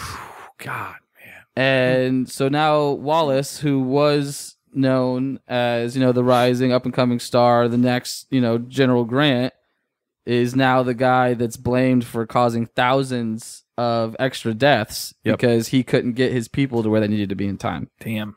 And then when he was in a good spot, he was. And that's why there aren't any army bases named after him. Yeah, you're not going to find anything Wallace base anywhere. He's an idiot. Yep. Good Lord. So that's why military intelligence is an oxymoron. It really is. And a lot of the research I've done, like intelligence was one of the biggest factors in basically majority of any military fuck up you can think of. Whether back in the day to modern times, it's bad intel. Yep. And there's really yet we still rely on the locals for intel, which baffles me. Yeah. Because that's never gone wrong. But all right, so I guess we're moving into the top 3 now. Number 3. Number 3. This one made it into the top 3 purely because it's so fucking stupid. I didn't believe it was real. It's like the Tootsie Roll one where I just didn't believe it was real. Unlike the Tootsie Roll one, this one didn't end up good for anybody. I call this one Dunks for Likes.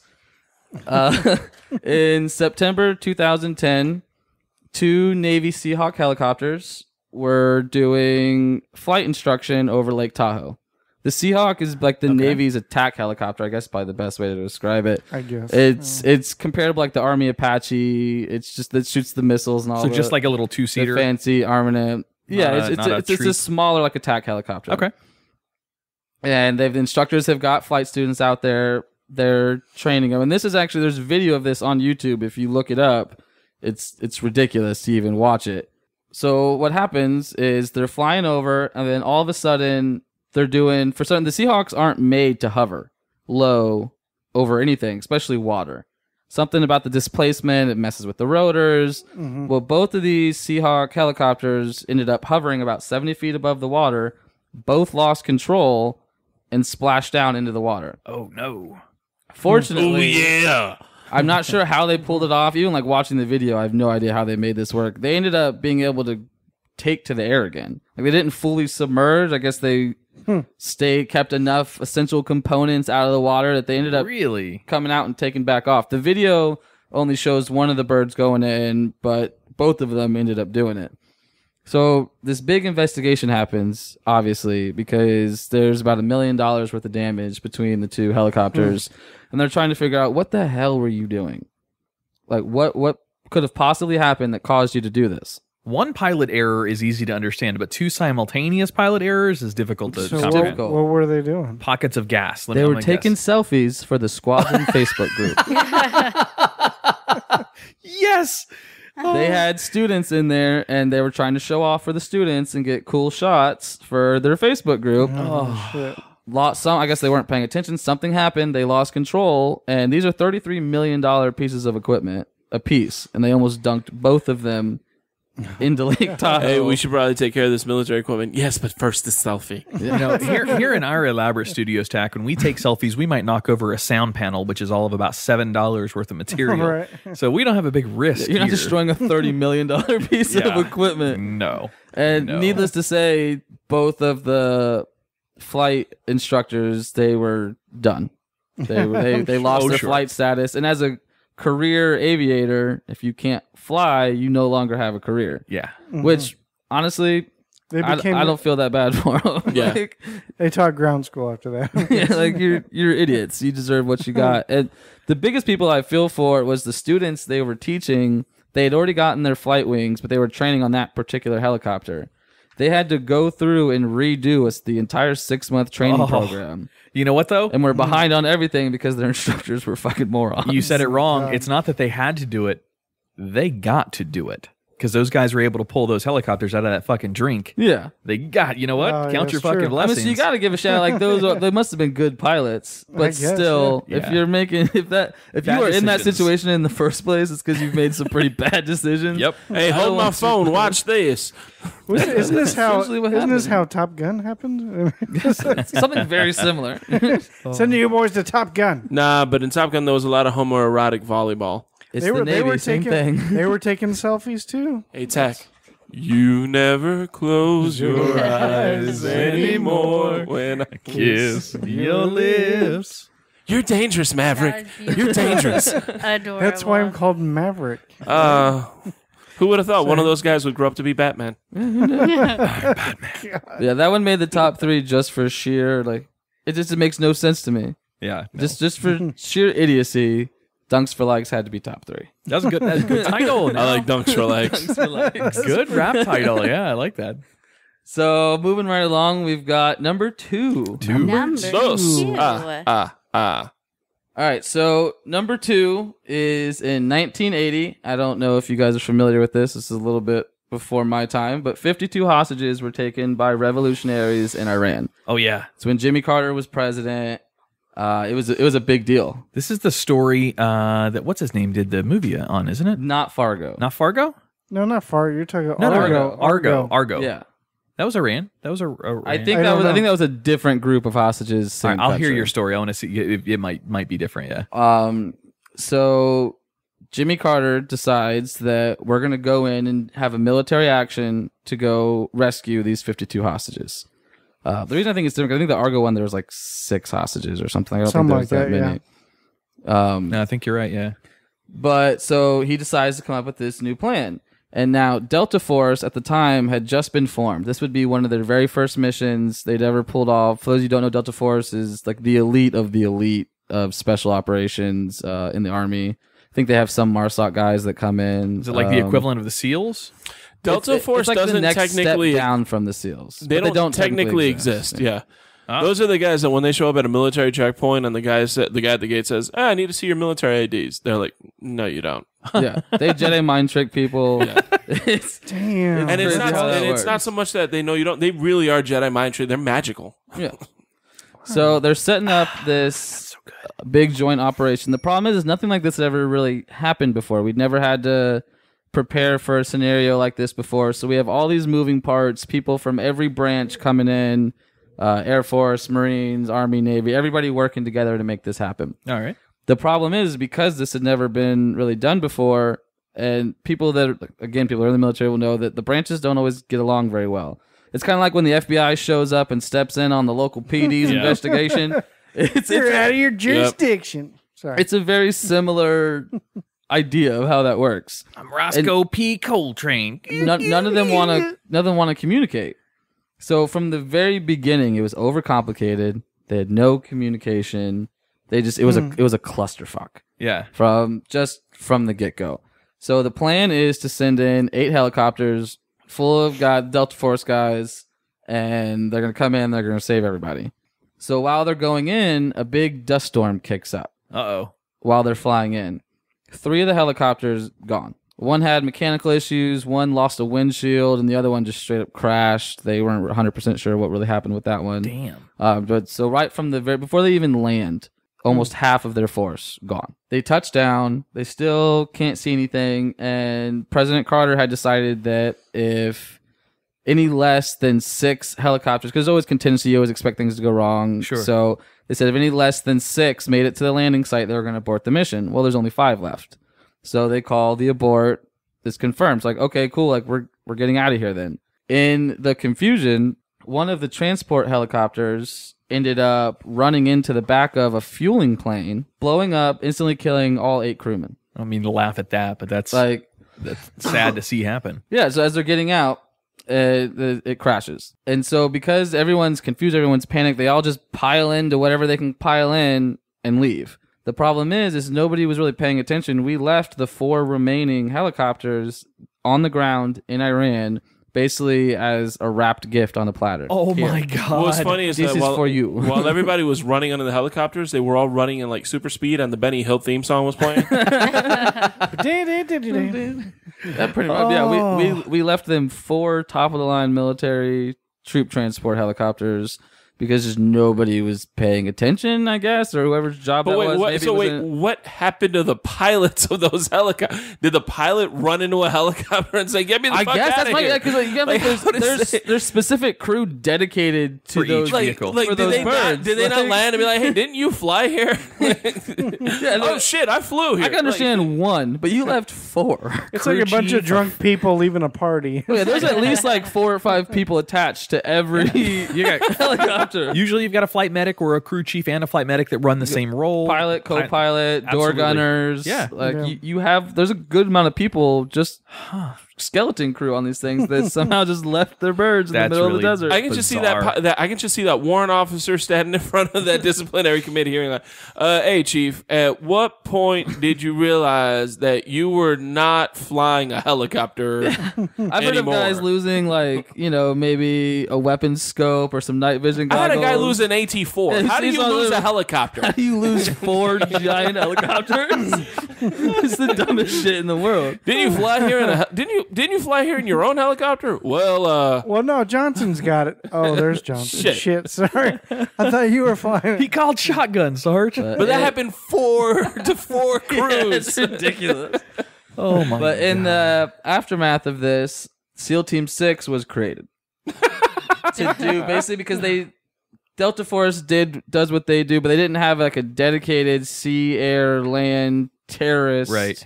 Like that was the only thing they did was terrorism, I was gonna say, counterterrorism. SEAL Team 6 blew up that piece of the helicopter that they left. That was very publicized. during the Yeah, that's what you're supposed to the do. Bin Laden raid. Yeah. You have an. Yeah, that's what you're that- supposed That's to what do. you have an incendiary grenade for. What's this No, one they- for? Oh, they- this is to blow up what we can't take. They just left them, but because of that they ended up creating SEAL Team 6, and now we have one of the best counterterrorism units in the world. Goddamn right. Yeah, so that one was bad just because it all could have been avoided. Nobody wanted to work together, and they lost lives, millions of dollars in equipment, just because they were in a giant pissing contest. Yep. Welcome to the military. Yeah. So that brings us to our last and final number 1. Number Uno. One. Number one. Number 1 is the story of the USS William D. Porter. And oh, what a shit show it was. William D. Porter. I've never heard of this one before. Yep, there's a reason for it. It was. Just like you've never heard of General Wallace before. Oh, that's true. This is surface Navy, I'm assuming. Yeah. Yeah. So this is a Navy destroyer. Okay. Built during the World War II. So this is actually in late 1943. right. When all this takes place and beyond. Okay. Porter's first job was to act as an escort for the USS Iowa, which was a battleship that was secretly transporting FDR and the Secretary of State to Egypt to meet with Joseph Stalin and Winston Churchill. Good Lord. That's a hell of a round table. Yeah, that's ridiculous. So like, it's kind of a big deal. Yeah, exactly. Kind of a big meeting. You don't want to miss that one. Yeah. They're tasked as one of the escort ships because they got to go through U-boat occupied water, which was most of the Atlantic at this time. Like they were killing us with the U-boats, and their job was to just escort and make sure it didn't get blown up, blah, blah, blah. Well, right out the gate, as they're leaving the harbor, somebody decided that they weren't... Every one of these things on a ship has a job. Everything that happens on one of these ships, I'm assuming, it's somebody's job to handle that. Sure. Yeah. So as they're leaving, they didn't raise their anchor all the way. So their anchor's only raised, like it's out of the water, but it's like swinging off the side of the deck. As they're leaving. Can't be right. I mean, that's not what you want. No, not at all. So they were moored next to their sister ship, another destroyer, and the anchor landed on her deck and scraped and just knocked What? everything, destroyed everything off the deck of her sister ship as she's leaving port. Now, because they have this super secret fancy escort mission, they don't have time to stop. So the captain of the porter basically just like throws up deuces, says "my bad," and like just keeps on carrying on. It's kind of like when you get up off the couch and then you start walking, you don't realize that your earbuds are dangling up. You're Yeah, like, and oh shit, sorry. It's like the old lady pulling out of the Walmart parking lot, like sorry, and she hits every single car in the I parking think this lot. is officially just called the Navy teabag, right? That's like the balls of the vessel. That's what it should have been It's called. bad. Yeah, so this is first day out. So they meet up with the Iowa and the other escort ships. And then this is the next day, November 13th, 1943. They're in rough seas, a depth charge, which is a bomb that's designed. You drop it to a certain depth, it explodes, and Splashes. it kills. It takes out submarines. Sure. One falls off. Yeah. Because that's what you want. It falls Like the fuck hit on the off deck? The deck Like on the deck or in the water. falls into the water. Okay. Because it's a rough sea, I guess the jostling motion, whatever, it went off. Now they're in the middle of the U-boat occupied ocean. Way to set So up a flag to say, here's where I am. Everyone freaks the fuck out. Evasive maneuvers. Everyone's losing their minds. They thought they got hit. Until they thought that somebody was shooting a torpedo at their little group, so they all freak out. And then at some point, the captain of the porter, yeah, that's me. My bad. Oh. I didn't mean to. So Are on you talking about these German? They were German U-boats. the German U-boats are the ones that they're afraid of. They thought that a Right. German U-boat had fired a torpedo Yeah, at okay, them, just but make sure we're on really the it same was page. it was their depth charge. They accidentally. How do you accidentally drop a depth charge off the deck of It's a boat? gravity. It's a gravity weapon. Is all it is. Like, did you guys not Like watch somebody's got U-571? somebody's got I know. to tie that shit down. That's all I'm saying. Like, I know what some a depth- ratchet straps or something. I know what a depth charge is for sure. My Yeah, only yeah. problem with that is the aftermath of after the scramble, watching some fucking hillbilly looking dude walking around deck with an inventory chart and going, I think we're missing one. Who is that guy that Yeah, found because they out? didn't realize it was them at first. Like the essentially, like they had to go through and realize, oh, we're missing something. So that was us. I thought we had 12. Well, John, you were supposed to have number 13. No, I started at 14. No, I started at 12. Motherfuckers. so that all carries on, whatever. So the next day comes, and because of all this, the previous day, FDR decides that he wants to test out the Iowa and run some real drills in case somebody other than the idiots escorting them decides to fire at them. And FDR so was awesome, by the way. You should they read send some up stuff about these weather balloons that the gun decks in the Iowa can use. They fire at them, targets, blah, blah, blah. Some of them, because of the wind, drifted over by the porter, and they just kept shooting at them. I'm pretty sure it was payback. So they're shooting these balloons like directly over the USS Porter. And then FDR decides, you know what? You know what would be good? Let's test our maneuverability and what we would do if we got attacked by a torpedo. So he comes up with the brilliant idea. You know who would be good to try this with? The USS Porter. And what should our fake target be? The Iowa. Great plan. So the way they have these torpedo tubes, and if you take the primer out of the torpedo, they won't launch. And so that's what they were doing. They were dry firing torpedoes at the Iowa and seeing if they could do maneuver drills, stuff like that. They fire the first torpedo, sound goes off, everything's good. Fire the second torpedo, sound goes off, everything's good. Fire the third torpedo, and a very loud whoosh can be heard throughout the vessel. Somebody didn't pull the primer out of the third torpedo. The torpedo tube was just And they launched a pressurized. live torpedo at the USS Iowa that FDR and the Secretary of State were on. Missed them. They were able to maneuver out of the way, and it goes off about 300 yards off their stern, and the thing explodes. So this is only day 3 of their mission. They've already destroyed their sister ship, lost a depth charge, and accidentally blew up the president of the United States. All in a 3-day period. That's when you say, all right, let's just turn around. And that again also accompanied by the Benny Hill theme song. Yes. But wait, there's more. Of course. Oh my God. I see why you Because of saved all this this one was for number happening, one. they instantly send them like, you know what, fuck you guys, we're done. Go to Bermuda. We're gonna be an investigation. It's the first time in military history that an entire naval vessel was placed under arrest. They arrested everybody the minute they docked in Bermuda. Captain was fired immediately. So most of the officers, they actually ended up getting pretty light sentences. The torpedo man got the hardest sentence. He was sentenced to hard labor, but FDR ended up coming in on his behalf and like it was an accident, blah, blah, blah. And when the president you accidentally killed says to give the guy some slack, people are going to listen to him. So he got off pretty easy. And so what they did to the Porter to get them the hell out of the way, they sent them to the Aleutians in Alaska, tying it back up to one of our other topics during the Aleutian campaign when the Japanese were trying to take over. So they're bored because there's absolutely nothing happening in the Aleutians, and they're moored off one of the islands, and a drunken sailor decides he's going to give the deck guns a whirl. Yep. Are you serious? Yep. What? So he hops on one of the deck guns, is just going to town. Unfortunately, one of the shells landed and exploded in the front yard of the base commander. What the fuck? Is this boat just cursed or the ship? I really think it is. That's why this is number one. I could have made half this list just with incidents from the USS Porter. Oh my god! So after all this done, things are heating up in the Pacific, and they say, you know what, we'll just send them to the Pacific. I really think somebody was like, they're probably going to die out there. Hopefully we can be done with them because we're getting our asses kicked in the Pacific at the time. Maybe somebody just like get rid of them for us. So They are the bad news bears of the Navy. they end up is what getting they out are. there, and they served with some distinction in the Pacific warfare. They took down like 5 enemy planes.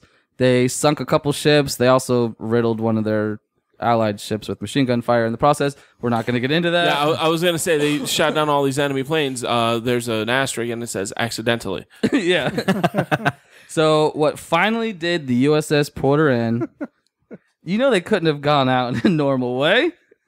So they're in this battle. There's kamikaze pilots coming in, bombing, and one of the kamikaze planes looks like they're coming towards them. So they open fire, and they end up shooting it down. Like they've gotten pretty good at this point. They shoot it down. The plane hits the water, doesn't break apart, and continues its trajectory under the water. Underneath the USS Porter, explodes, takes out the bottom of the destroyer, and she sinks with all hands. Holy shit. Oh no! Yep. That's terrible. After taking out the kamikaze fighter, it just, like I said, just didn't, because usually they break apart when they hit the water. Of course, yeah. It stayed together for the most part and just followed its trajectory under the water. Aerodynamic equals hydrodynamic. Blew out the bottom of the USS Porter, and that's all she wrote. Damn. What a bittersweet ending? No, Yeah. just bitter ending. Yeah. No, there's no sweet to it. It's like, do we have any tragedy loss? Well, we lost the Porter, but do we have any tragedy loss? Getting into this, like with the research, was like opening a treasure chest, because the only thing I knew about the Porter was the almost blowing up the Iowa with the torpedo. The Right. more I investigated is when I started finding all of these other incidents, which definitely, that's the reason it pushed it down to number one. It was higher up on the list, but when you've got 6+ Oh, yeah. severe Oh, yeah. incidents of negligence, you got to be number one on military. This focus. is such a movie in the torpedoes- waiting to be written, by the way. It'll be a comedy, though. That's yeah, the yeah, thing. yeah. It'll I mean, be- torpedoes nowadays are much more sophisticated. Like, you can shut down from Judd torpedoes. Apatow, the USS Porter. Yeah. Like, torpedoes, you can shut down torpedoes, like, once it goes off. Like, you can shut them down completely. Because there is a wire that still connects them to the boat. And you can steer torpedoes. You can, I didn't know that. you don't know just that either. fire it off and it just goes. Like I know a that we've bullet. got wire-guided missiles in the Army, but I didn't know they had the same technology yeah. for Oh, yeah, torpedoes. tow You missiles. can right? shut them Yeah. down, and you can steer them away. I had no so- clue about that. I didn't know about that Can you either. reel them back in? Chances are know. you probably don't want to. Yeah, once it goes and it's like armed, yeah, you don't want that near your boat. Actually, they're also sophisticated too. If they do a 180 turn, they shut down. Huh. So because they So are it can't come guided, back on itself. exactly, yeah. So it can't blow itself up. Interesting. That's probably smart. I mean, we can't make sure all the welds are good, but we can make sure that it doesn't do a U-turn on us. Yeah. What I understand is why didn't they have like training torpedoes in there?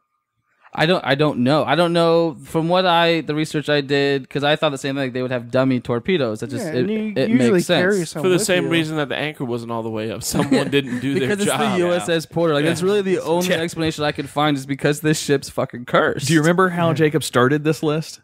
Doesn't everybody have a job for something? So that means somebody fucked up at all of these different stages along the way of this vessel's life, basically. I don't know how much space they had, so I don't know anything about the ship or anything. So Yeah, I didn't know. I just know it was a destroyer, which is, I mean, it's a pretty big. it was a pretty big wartime boat, too. but- So wartime, This is the 40s. You got away with a lot of shit. Like, that's you true. could do multiple shows just on World War II mishaps because we were trying to put out this technology and do all these things so fast that nothing was getting checked on. Well, nothing was didn't we? happening. We're the same country that started a war by accident, or not by accident, but just by ineptitude.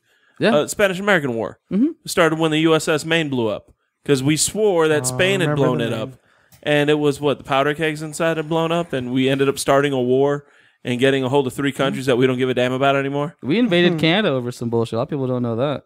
We got our asses kicked. We'll save that for another Twisted 10. Yep. I want to know about that too. That, by the way, Great was educational, historical, and incredibly entertaining. I'm a Yes. big buff for especially wartime type shit like that. Yeah, that's my thing. I love it. That was an awesome. I'm glad you guys enjoyed it. You took this so seriously. I am so impressed. You really did your homework. You prepped your list well. You had the facts. You had the answers. Great storytelling, too. Yeah, so fantastic storyteller. Yes. Thank you. I appreciate that. I was nervous coming into it because my persona on Burn It Down doesn't necessarily preclude to an intelligent, well thought out top 10 list. Now everybody knows your secret. Damn it. They're gonna think that we replaced you with somebody that sounds like you. I'm not just a womanizing river rat, I promise. That list Not list was, just. Yeah, I didn't deny that altogether. that list was so good. That's going to Mr. Dan Cummins as a special listen because he loves history kind of shit like that. That's awesome. And he's like, hey, anytime you guys get one of those really cool history podcasts for Twisted 10, let me know. So I'm gonna send him an email on that one. Say, hey, you got to listen to this one. It was really fucking cool. Yeah, I appreciate the opportunity because I love podcasting. I love what I do on Burn It Down show. I love all the comedy podcasts, but like stuff like this is me. This is what I love to do. I'm a history buff. So like I'm the research king. All my friends laugh at me because I'm full of useless knowledge. So like this was a perfect opportunity for me to actually put it to a purpose. Oh, you fucking destroyed that list, man. You owned it. We'll definitely have you back again for another list for 2 reasons. Number one, you're a good storyteller and you do your research really well. But number 2, I mean, let's be honest, it saves us from another week of having to do the same research. So. Yeah, I've been listening back, and everyone goes, "Yeah, it's been a while since we've done one." Blah, blah, blah. Yeah, it's been like 6 months since you guys have. Yeah. One. I think the last one might have been his. Jay did one, and Tack has I done did one a serial recently. killer one recently. I listened to the serial killer one. I've listened to the. Yeah, mine was the last one was the They top lied 10, to you. Yeah, movies based on true stories. I on think it's IMDb. been about a year since I've done one. Yeah, because I did one in there somewhere, maybe music related again. I don't remember, but yeah, that's kind of the thing that we've got going for us now. Make it popular by other people doing it. It's working, so we're sticking to it. And there is a little twist to this one. Nice. Oh boy! It's it's vaguely twisty. It's hard all right. with this subject, but one of these dodos ended up writing the greatest, or the best-selling novel of the century. Of the century? Of the century. Stop. Movies. 20th century, though, not 21st, so not after Of the 2000. 20th century. Yeah, the top-selling novel of the 20th century. Like they've created movies recently and in the past based on it. Plays. Wizard of Oz? L. Ron Hubbard. This is I'll start all that. Dianetics. The person who actually did it was General Lew Wallace, the guy that General got Wallace. lost and couldn't figure out where the hell he was going. Yeah. After he lost out on his promising career, he became an author. And he ended up writing the very famous novel Ben-Hur. Stop it. Swear to God. No shit. He wrote Ben-Hur that went on. The only thing that came out, the thing that like knocked it off the top was when Gone with the Wind came out. Was the only other thing that at the time period that sold more copies. Damn. And yeah, it became one of the best selling. I mean, everyone knows Ben-Hur, the movies. How ironic that a man who went in a full circle wrote a book about men in chariots going in full circles. It's just history repeating itself. Man. Yeah, when I read that, I couldn't believe because he's such an idiot. He's so stupid, but he ends up writing. But he can write real pretty. All right.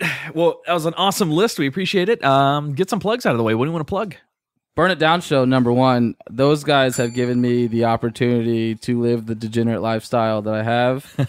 And I love to podcast. I love to talk. I love to sit around. And they're the first ones that really allowed me to come in, be a part of it. Nice. And I love everything those guys do. We talk a lot of shit, but at the end of the day, they're and just our community as a whole, the Brevard County podcast community. I got to give a shout out to all y'all.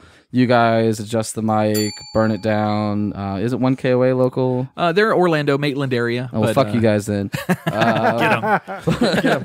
Everybody in Brevard, it's just, and I know there's a big community in Central Florida itself, but the Brevard community just seems to be just very tight knit. Like we were talking about earlier, Absolutely. just Brevard in itself. We support each other. We support local. Whether it's our podcast, our beer, our charities. Yep. There's just something about the city of Brevard that just makes it easier to do what we do. So I just got to give a shout out to the whole group. And then the podcast mafia, y'all are all right. Yeah, Podcast Mafia is cool. Brevard, we just started, I say we, Scott with Adjust the Mic just started a group on Facebook for podcast, Brevard County Podcast. Love you, Scotty. He calls it Brevard County Podcast Network. It's not really a network. It's just a group of people Yeah, on the Facebook. Facebook group. Yeah, but we've got some collaborative ideas for all the different Brevard County shows. Jay's got a show called Pops On down in Palm Bay that he does with Raul with his buddy. Nice. Our friend Ray Brito has a podcast that he does called Gallows Humor. Our boy Ron runs a Dolphins podcast called the Fins Broadcast. Adam Sakura and Jake Jake Salter run the Smoke Break talk show. Yeah, Brevard County's got a lot more podcasts than we think of. I know I missed a few of them. If I missed you guys, sorry. Forgot about you. But yeah, Jay, Flo, Dabs, K, Computer. And, I love all of them. Yeah, they're good folks. Go check if for our listeners who haven't heard the Burn It Down show, be sure to go check it out.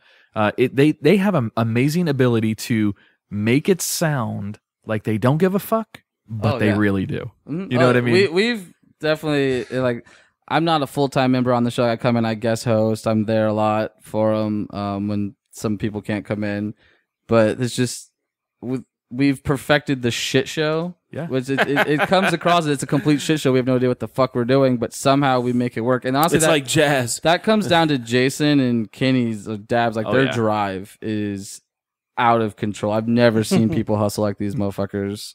Like they don't let anything get them down. It's crazy how they keep it going. I will tell you, I listened to the Living Room series that you guys just recorded. Part with, 4, yeah, Melodic yes, Descent. With Melodic Descent, I listened to that entire thing front to back twice because it was so good. It was great music. There's something weird though. Maybe it was the mics setup or the arrangement in the Living Room series. But every time a really cool song would come on, all I would hear in the background is "Yeah, go." From Jason. And people wonder why he couldn't be on the show on Saturdays because he was screaming nonsense. He does that during every time we do one of those Living Room series shows. He just yells the entire time. J Flo, I love you, buddy. I thought it was hilarious. Made me laugh every time I heard you on the mic. All right. Anything else you want to plug? Anything else you want to send our listeners to? Not really. I'm just, lonely degenerate river pirate. Don't have a whole lot going on. Start prepping your second list because you brought a hell of a good one tonight. So I'm excited. I love doing this. Thank you guys so much. Cool deal. Cool. All right, let's get out of here. So check us out on Facebook, obviously facebook.com/thetwisted10. Listen to our interview over on Living Podcariously this week. We interviewed Keith with the Children's Hunger Project. And our company, the company that Tack and all of us own that runs Living Podcarious and the Twisted 10 are two shows, might have paid back the community a little bit this week. So go check that out. Listen to the interview. Go check out the Children's Hunger Project as well. How can they find us elsewhere, Tack? They can find us on Twitter at the Twisted 10. You can also follow us on Instagram as well, also the Twisted 10. And Facebook. Tuesdays on Podcast Radio Network. That's right. Tuesdays on YouTube as well. Jay, where are you going to be? You guys can catch me August 24th, 25th, and 26th hosting again at Gregory's Comedy Club. I have literally been there every other week for the past month and a half. Dude, that's awesome. So that's been cool. Come see me, hang out with us, come say hey. And then also on September 3rd, you can find me yelling at my laptop while I auto draft for my NFL Fantasy League. Nice. Should have joined my league this year. I'm already on 4. Yeah, I'm in so many leagues. It's ridiculous. I'm on 4. 2 of them involve money. It's not happening. I'm doing 2 this year. Yay, sports. You're doing 2? Yeah. One I'm online, 3. though. I dropped 2 from How last much is season, so I'm that? just 3 now. $60. It's not. No, I don't. Again? I don't gamble real money. Come on, wink, wink. I don't gamble real money. All right, Never. Andrea, where can our listeners come and find you? I'm too tired to even come up with something clever. For where you work? Yeah. All All right. Brent Allen Salon is all just a ploy, folks. If anybody actually gone looking for Andrea Joy. You can find it on the ball earth. Nice. She's salty. All right. You guys ready to get out of here? Yep. So, on behalf of Living Pod Curiously, I'm Adam. I'm Tack. I'm Andrea Joy. No, I'm Jay Alvarez. And over to our guest for the evening, I'm Bacon.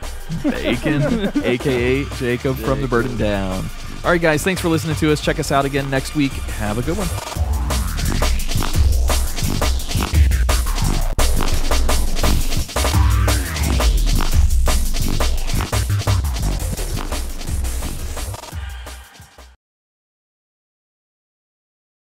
All right, so this is the part in the show, Jacob. You've listened to the show before, right? You've heard Twisted 10 and how we do it.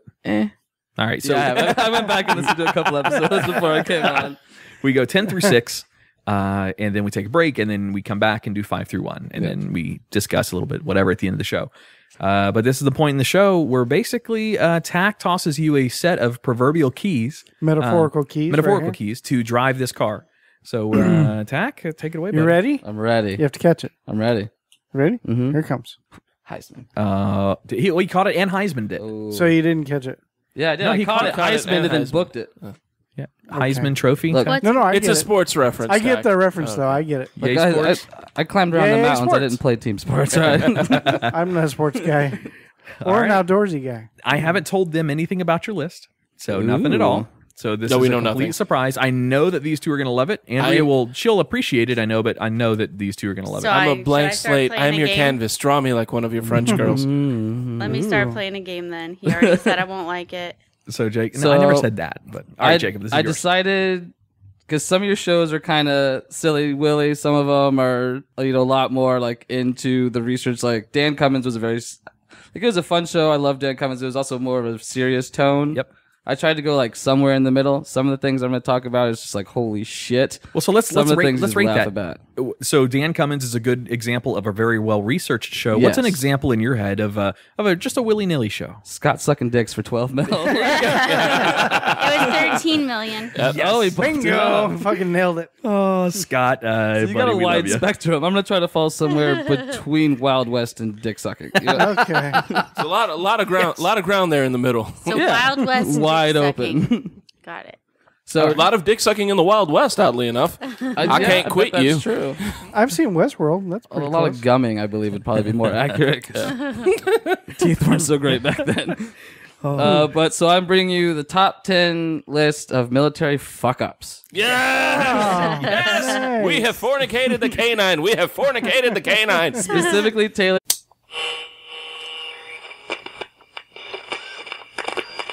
TMRS 10, 9, 8, 7, 6, 5. All 3 engines up and burning. 2, 1, 0, and lift off.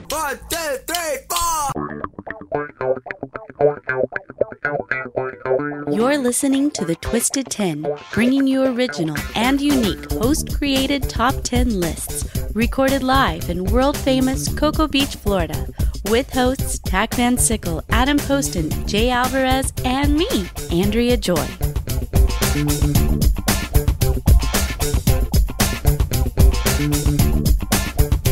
Oh yeah! What you're already over it? I'm over it. You're already over. I'm All over right. it. I loved it. Oh, thank you. You're biased. It was adorable. You don't have a choice. Even Ollie's upset. Listen to him. Welcome to another episode of The Twisted 10. I am Adam. I'm one of your regular hosts. However, this week we don't have Skype up, but I'm not your host, Tack. Oh, it must be me. Oh, it's not me. No, I'm Tack, and I'm not your host. Tonight, I'm just a participant. Sitting back over on the lady chase with a good hip now. It's not all the way good yet. Oh, almost Mostly good. good, though. right. I can walk, so that's good. Most Hi, I'm Andrea Joy. Most importantly, can you wobble? No, Okay. not anymore. I'm too old. Are you our host tonight? Yes, I'm doing the top 10 reasons I think flat earthers are ridiculous. All right. And No, our I other am not your host tonight. okay. And our other host? I'm Jay Alvarez. I don't have a list, so I really hope I'm not the host. There's some strange other bearded dude in the studio with us tonight. Oh, that's though. a baby beard. Everyone has beards. Even you, babe. Adam, is she starting to call you her beard now? Is that- Yes. I always had this dream. I wanted to just start like a social group of men, and we're all bearded, and we're just called the Beards. And what we would do is go around teaching lesser men how to chop wood and change a tire, and then attend family functions with closeted lesbians. But do we do it while like snapping our fingers? No, that's why he's here. We're actually supposed to have the Burn It Down crew tonight. They just sent him in their stead. Well, how much they know do when they to send the pay you? looks. Well done. Yeah. You're gonna do well here. The Burn It Down podcast, for those who haven't heard it before, is another friendly podcast that's close to us here physically, geographically wise, but they're also part of the podcast Mafia. Find them on iTunes, Stitcher, Google Play Music, any of the places you find our show, you're going to be able to find the Burn It Down cast. And we do as much as we can to help those guys. They have done a few events up in Port Orange and Ormond Beach for Tomoka Brewery. Ormond? And yeah, we love them. They've been over here. If you've heard Living Podcariously, they've sat in on a few of those with us as well. And just a bunch of fucking great guys. Unless you're going to bash them. And Then we'll be gal. on, it's your list tonight, so we'll be on board with you with whatever you Oh, say. that would have been a lot better list. Like top 10 reasons why Burn It Down blows. Love you guys. And how much do they pay you there? Because I'll double that. They sing him in Dabs. They pay him in Dabs K Ja Rule songs. Yeah, that's true. And hugs. Only He thing gives, about like the sweatiest, sweetest hugs. Nice. So for the listeners who are new to us tonight, for the Twisted 10, especially people who are coming to us from the Burn It Down cast, who maybe Can I- haven't heard it before. Can I do it? You're going to take it? Every time I've thrown you I this know, ball, I know. you And fumbled it. I don't practice. And once again, this is unrehearsed. Here we go. This is your first time listening to Twisted 10. And what we do here is somebody comes on board. Tonight we have Mr. Bacon. And he's brought a unique original top 10 list. And what we do with that list is we take that list, we put it on a stick, along with, all mine are food based, along with a graham cracker and a little piece of a candy bar, some chocolate, and a marshmallow. And then we stick it over a fire All together at once? all together at once. Ooh. And then we let it roast a little bit. I like to catch mine on fire and then blow it out. S'mores would be better with bacon. All right. Candied bacon. That would be so good. So then I don't know. And Got then, away from him already. yeah, you guys are distracted. I cannot wait till we have a... Bacon on So we s'mores? discuss the top 10 list and we break it down and we There you go. and some stuff. Yes, it's I just lost basically it. a You guys top... can't interrupt me. Wearing No, leather show no, that's the tunes. Puerto Rican Fight Club. Yeah, okay. that's West Keep Side getting those Story. confused. Or grease. That's why Puerto Rican boxers have a hard time. It's hard to snap your fingers through those gloves. Oh, that was your first dad joke of the night. Yep. I Hi, think, I'm dead. These are my jokes. I think every dad joke should also get a bell, but prep for that tack. We Get should ready for have Well, maybe different me and bells. Jay will share the bell today. it. All right, I like you. Jay, do you want the bell tonight? Do you want to use the bell? Oh, don't give me that power. Yes. Okay. Yes, I will take that bell.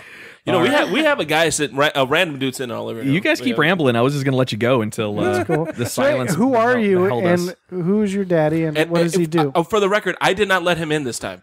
Okay. I'm Baby Beard Johnson. I'm from the... Yes. No, I smell bacon. Anybody else smell bacon? I love bacon. Bacon smells good. Bacon. It's like Bacon the and worst anything connotation of my nickname. Sorry, go ahead. I want to do 7 minutes in heaven with bacon. Oh, it's a good night for you to be over here. Good episode for you to be My on. reputation has preceded me. Baby, I ain't even gonna need the whole 7. I'll finish it in 30 seconds. One of Jacob's pickup lines, though, is, "Do you want to come back and eat bacon on my boat?" Yeah.